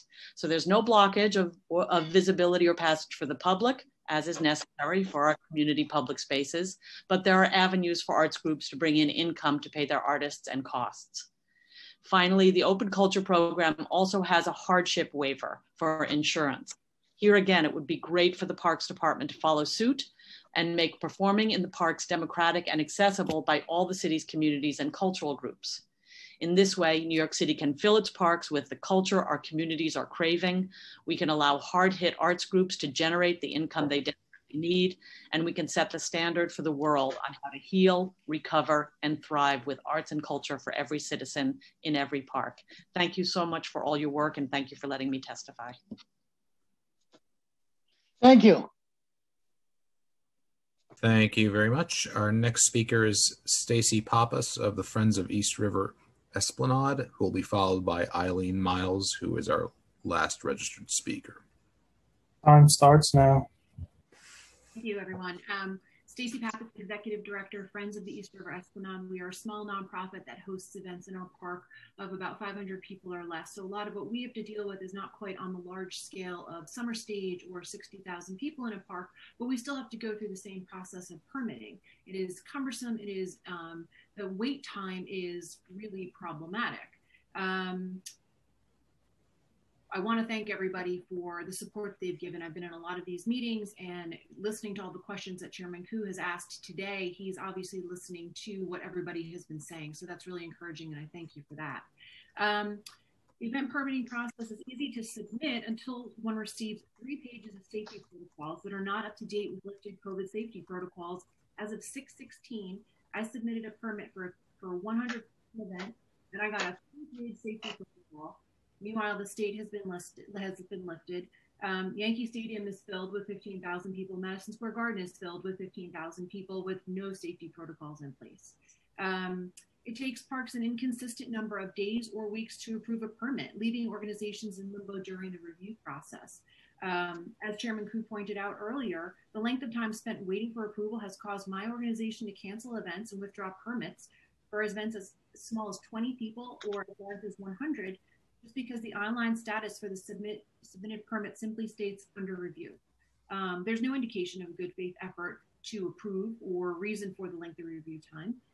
In addition, sound permits are obtained through NYPD and not until a week before the event, at which time parks can deny or contradict the sound permit that was issued by NYPD.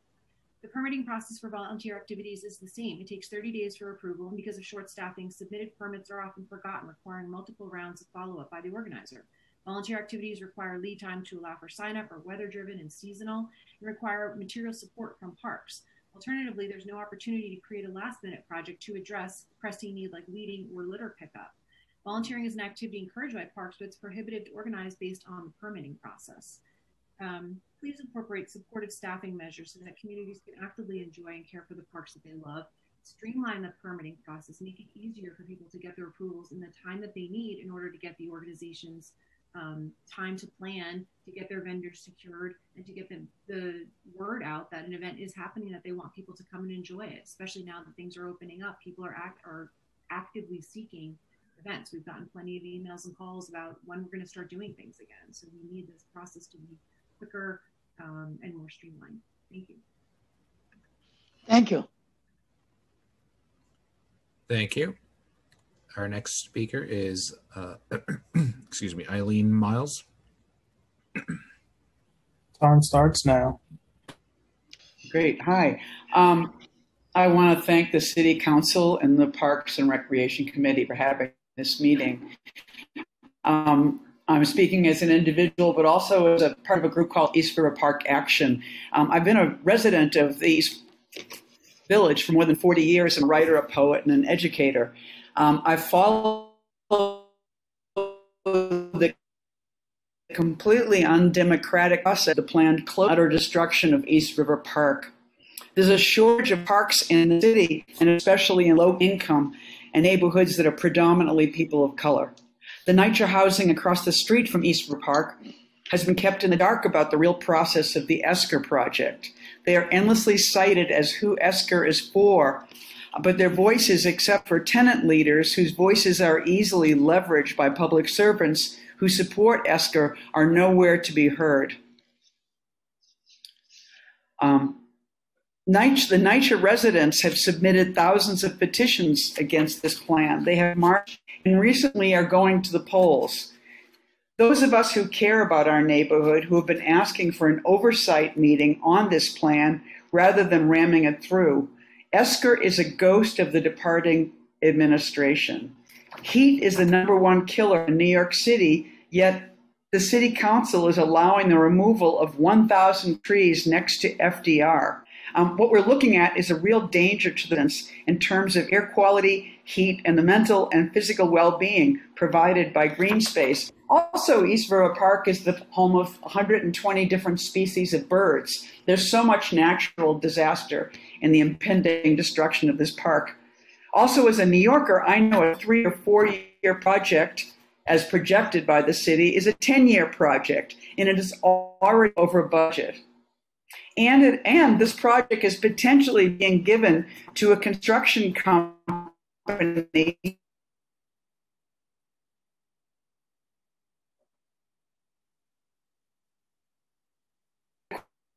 on this or federal. Hello, you're picking out. Ms. Miles, are you still on the call? You seem to have broken up.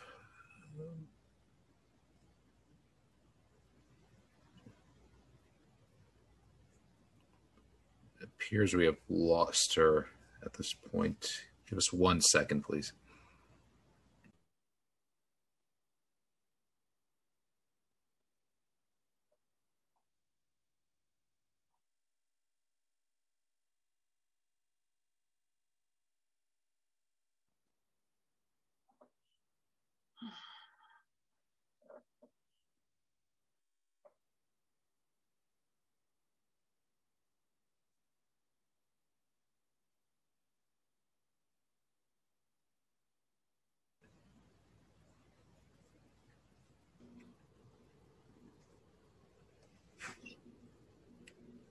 Hello?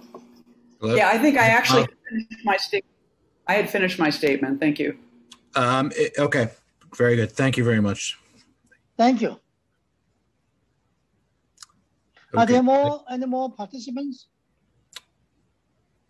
At this point, Chair, there do not appear to be. I will just make one last call for anyone. If we had missed anyone inadvertently who had registered to testify and has not yet been called, please use the Zoom raise hand function now, and you'll be called in the order that your hand has been raised. I see one there. Oh, I see one person. Yes, Josephine Scalia. Please begin once the sergeant has given you the cue. Time starts now. You're still muted. Hello, good afternoon. My name is Josephine Scalia, and I am a board member of the Forest Park Trust. Thank you for supporting and restoring Parks budget and for the opportunity to testify about the importance of New York City forests. I asked the Parks Committee to ensure that next year's budget includes funding for the care of natural areas, which is so important to the well-being of New Yorkers. The Forest Park Trust is a nonprofit organization founded in 1997. We work with partnerships in New York with New York City Parks and the Forest and Highland Park Administration in its effort to manage, care for, and secure funding for programs and park improvements. In 2019, Forest and Highland Park benefited from the City Council's $4 million, which funded the Natural Areas and the Forestry Management Framework, FMF, plan. An FMF study was actually conducted by the Natural Areas Conservancy in Forest Park and found that 64% of our patrons used our natural areas. But they also found that our forest health scale was tipping due to less native and tree rate regeneration, especially oak species in the mid and understory. Can you imagine Forest Park without its towering trees and its large cradling canopy? The parks greatly benefited from the Playfair program. We hired seasonal staff that removed trash, invasive plants, maintained trails, reforested sections, and provided a consistent presence within the forest interiors. This targeted aid improved the vigor of our natural areas, park safety, and contributed to our patrons' physical and mental health. However, during the pandemic, parks suffered from drastic budget cuts, which resulted in poor park conditions. Although we did receive a grant from the Green Relief Grant, the trust did receive a Green Relief Grant to keep seasonal staff, we witnessed higher trail usage and an increase in brush fires, dumping, and graffiti, conditions that we haven't seen in decades. We hope that the City Council will restore the $8 million for the nature and resiliency in this year's Playfair platform to support green thumb gardens, forests, trails, and wetlands. Please help us to continue to protect, preserve, and care for these areas by restoring the funding. It will ensure our parks will be safer, cleaner, healthier, and more accessible. Thank you again for your leadership and commitment to New York City parks. Thank you. Thank you very much. And I do see Councilmember Holden does have a question. Yes, I just want to say hi to Josephine and thank you for your testimony. On behalf of the Forest Park Trust, they're a great organization, and it seems like we're fighting a losing battle many times in our parks, but thank heavens for the Forest Park Trust. Thank you. And I just echo, you know, Parks never receives the funding that it deserves, obviously, and the chair had said that earlier. But it's great, you know, we have so many volunteer groups within our parks, and Forest Park is no exception. We have the Friends of Forest Parks, we have the, like I said, the Forest Park Trust, but it's such a large park with wonderful trees, and you're right, the trees need a good investment to preserve. Even the memorial trees that were from World War I need some tender, loving care, or they won't survive much longer. So I thank you, Josephine, again. I can't thank you enough for staying on this hearing so long, and for your testimony, because it will go a long way, and it is being heard. So thank you. And we thank you, Councilman Holden, for your wonderful support of Forest Park. I It love really made a it. difference. Again, you don't have to go far to go to the forest because you have Forest Park. You don't have to go upstate, folks, because Forest Park, you can see what Queens used to look like by just hiking the trails at Forest Park. So again, thank you for your advocacy, Josephine, again. Thank you, Chair Koo. Thank you, Councilmember. Thank you. And at this point, I will turn it back to Chair Koo to offer any closing remarks and to adjourn the hearing. Thank you. So I want to thank the Department of Parks and all the advocates who testified today. As our parks permitting process restarts and events begin, I hope that the city will remember the impact that all events have on our parks, both good and bad, and ensure that we have the necessary resources and appropriate policies to ensure that our parks continue to not only be cultural and event hubs, but they remain safe, clean, and enjoyable for all visitors. Finally, I want to thank the committee staff and my chief of staff, Elaine, and of course our moderator for helping this committee, this public hearing to be successful. This meeting is being adjourned.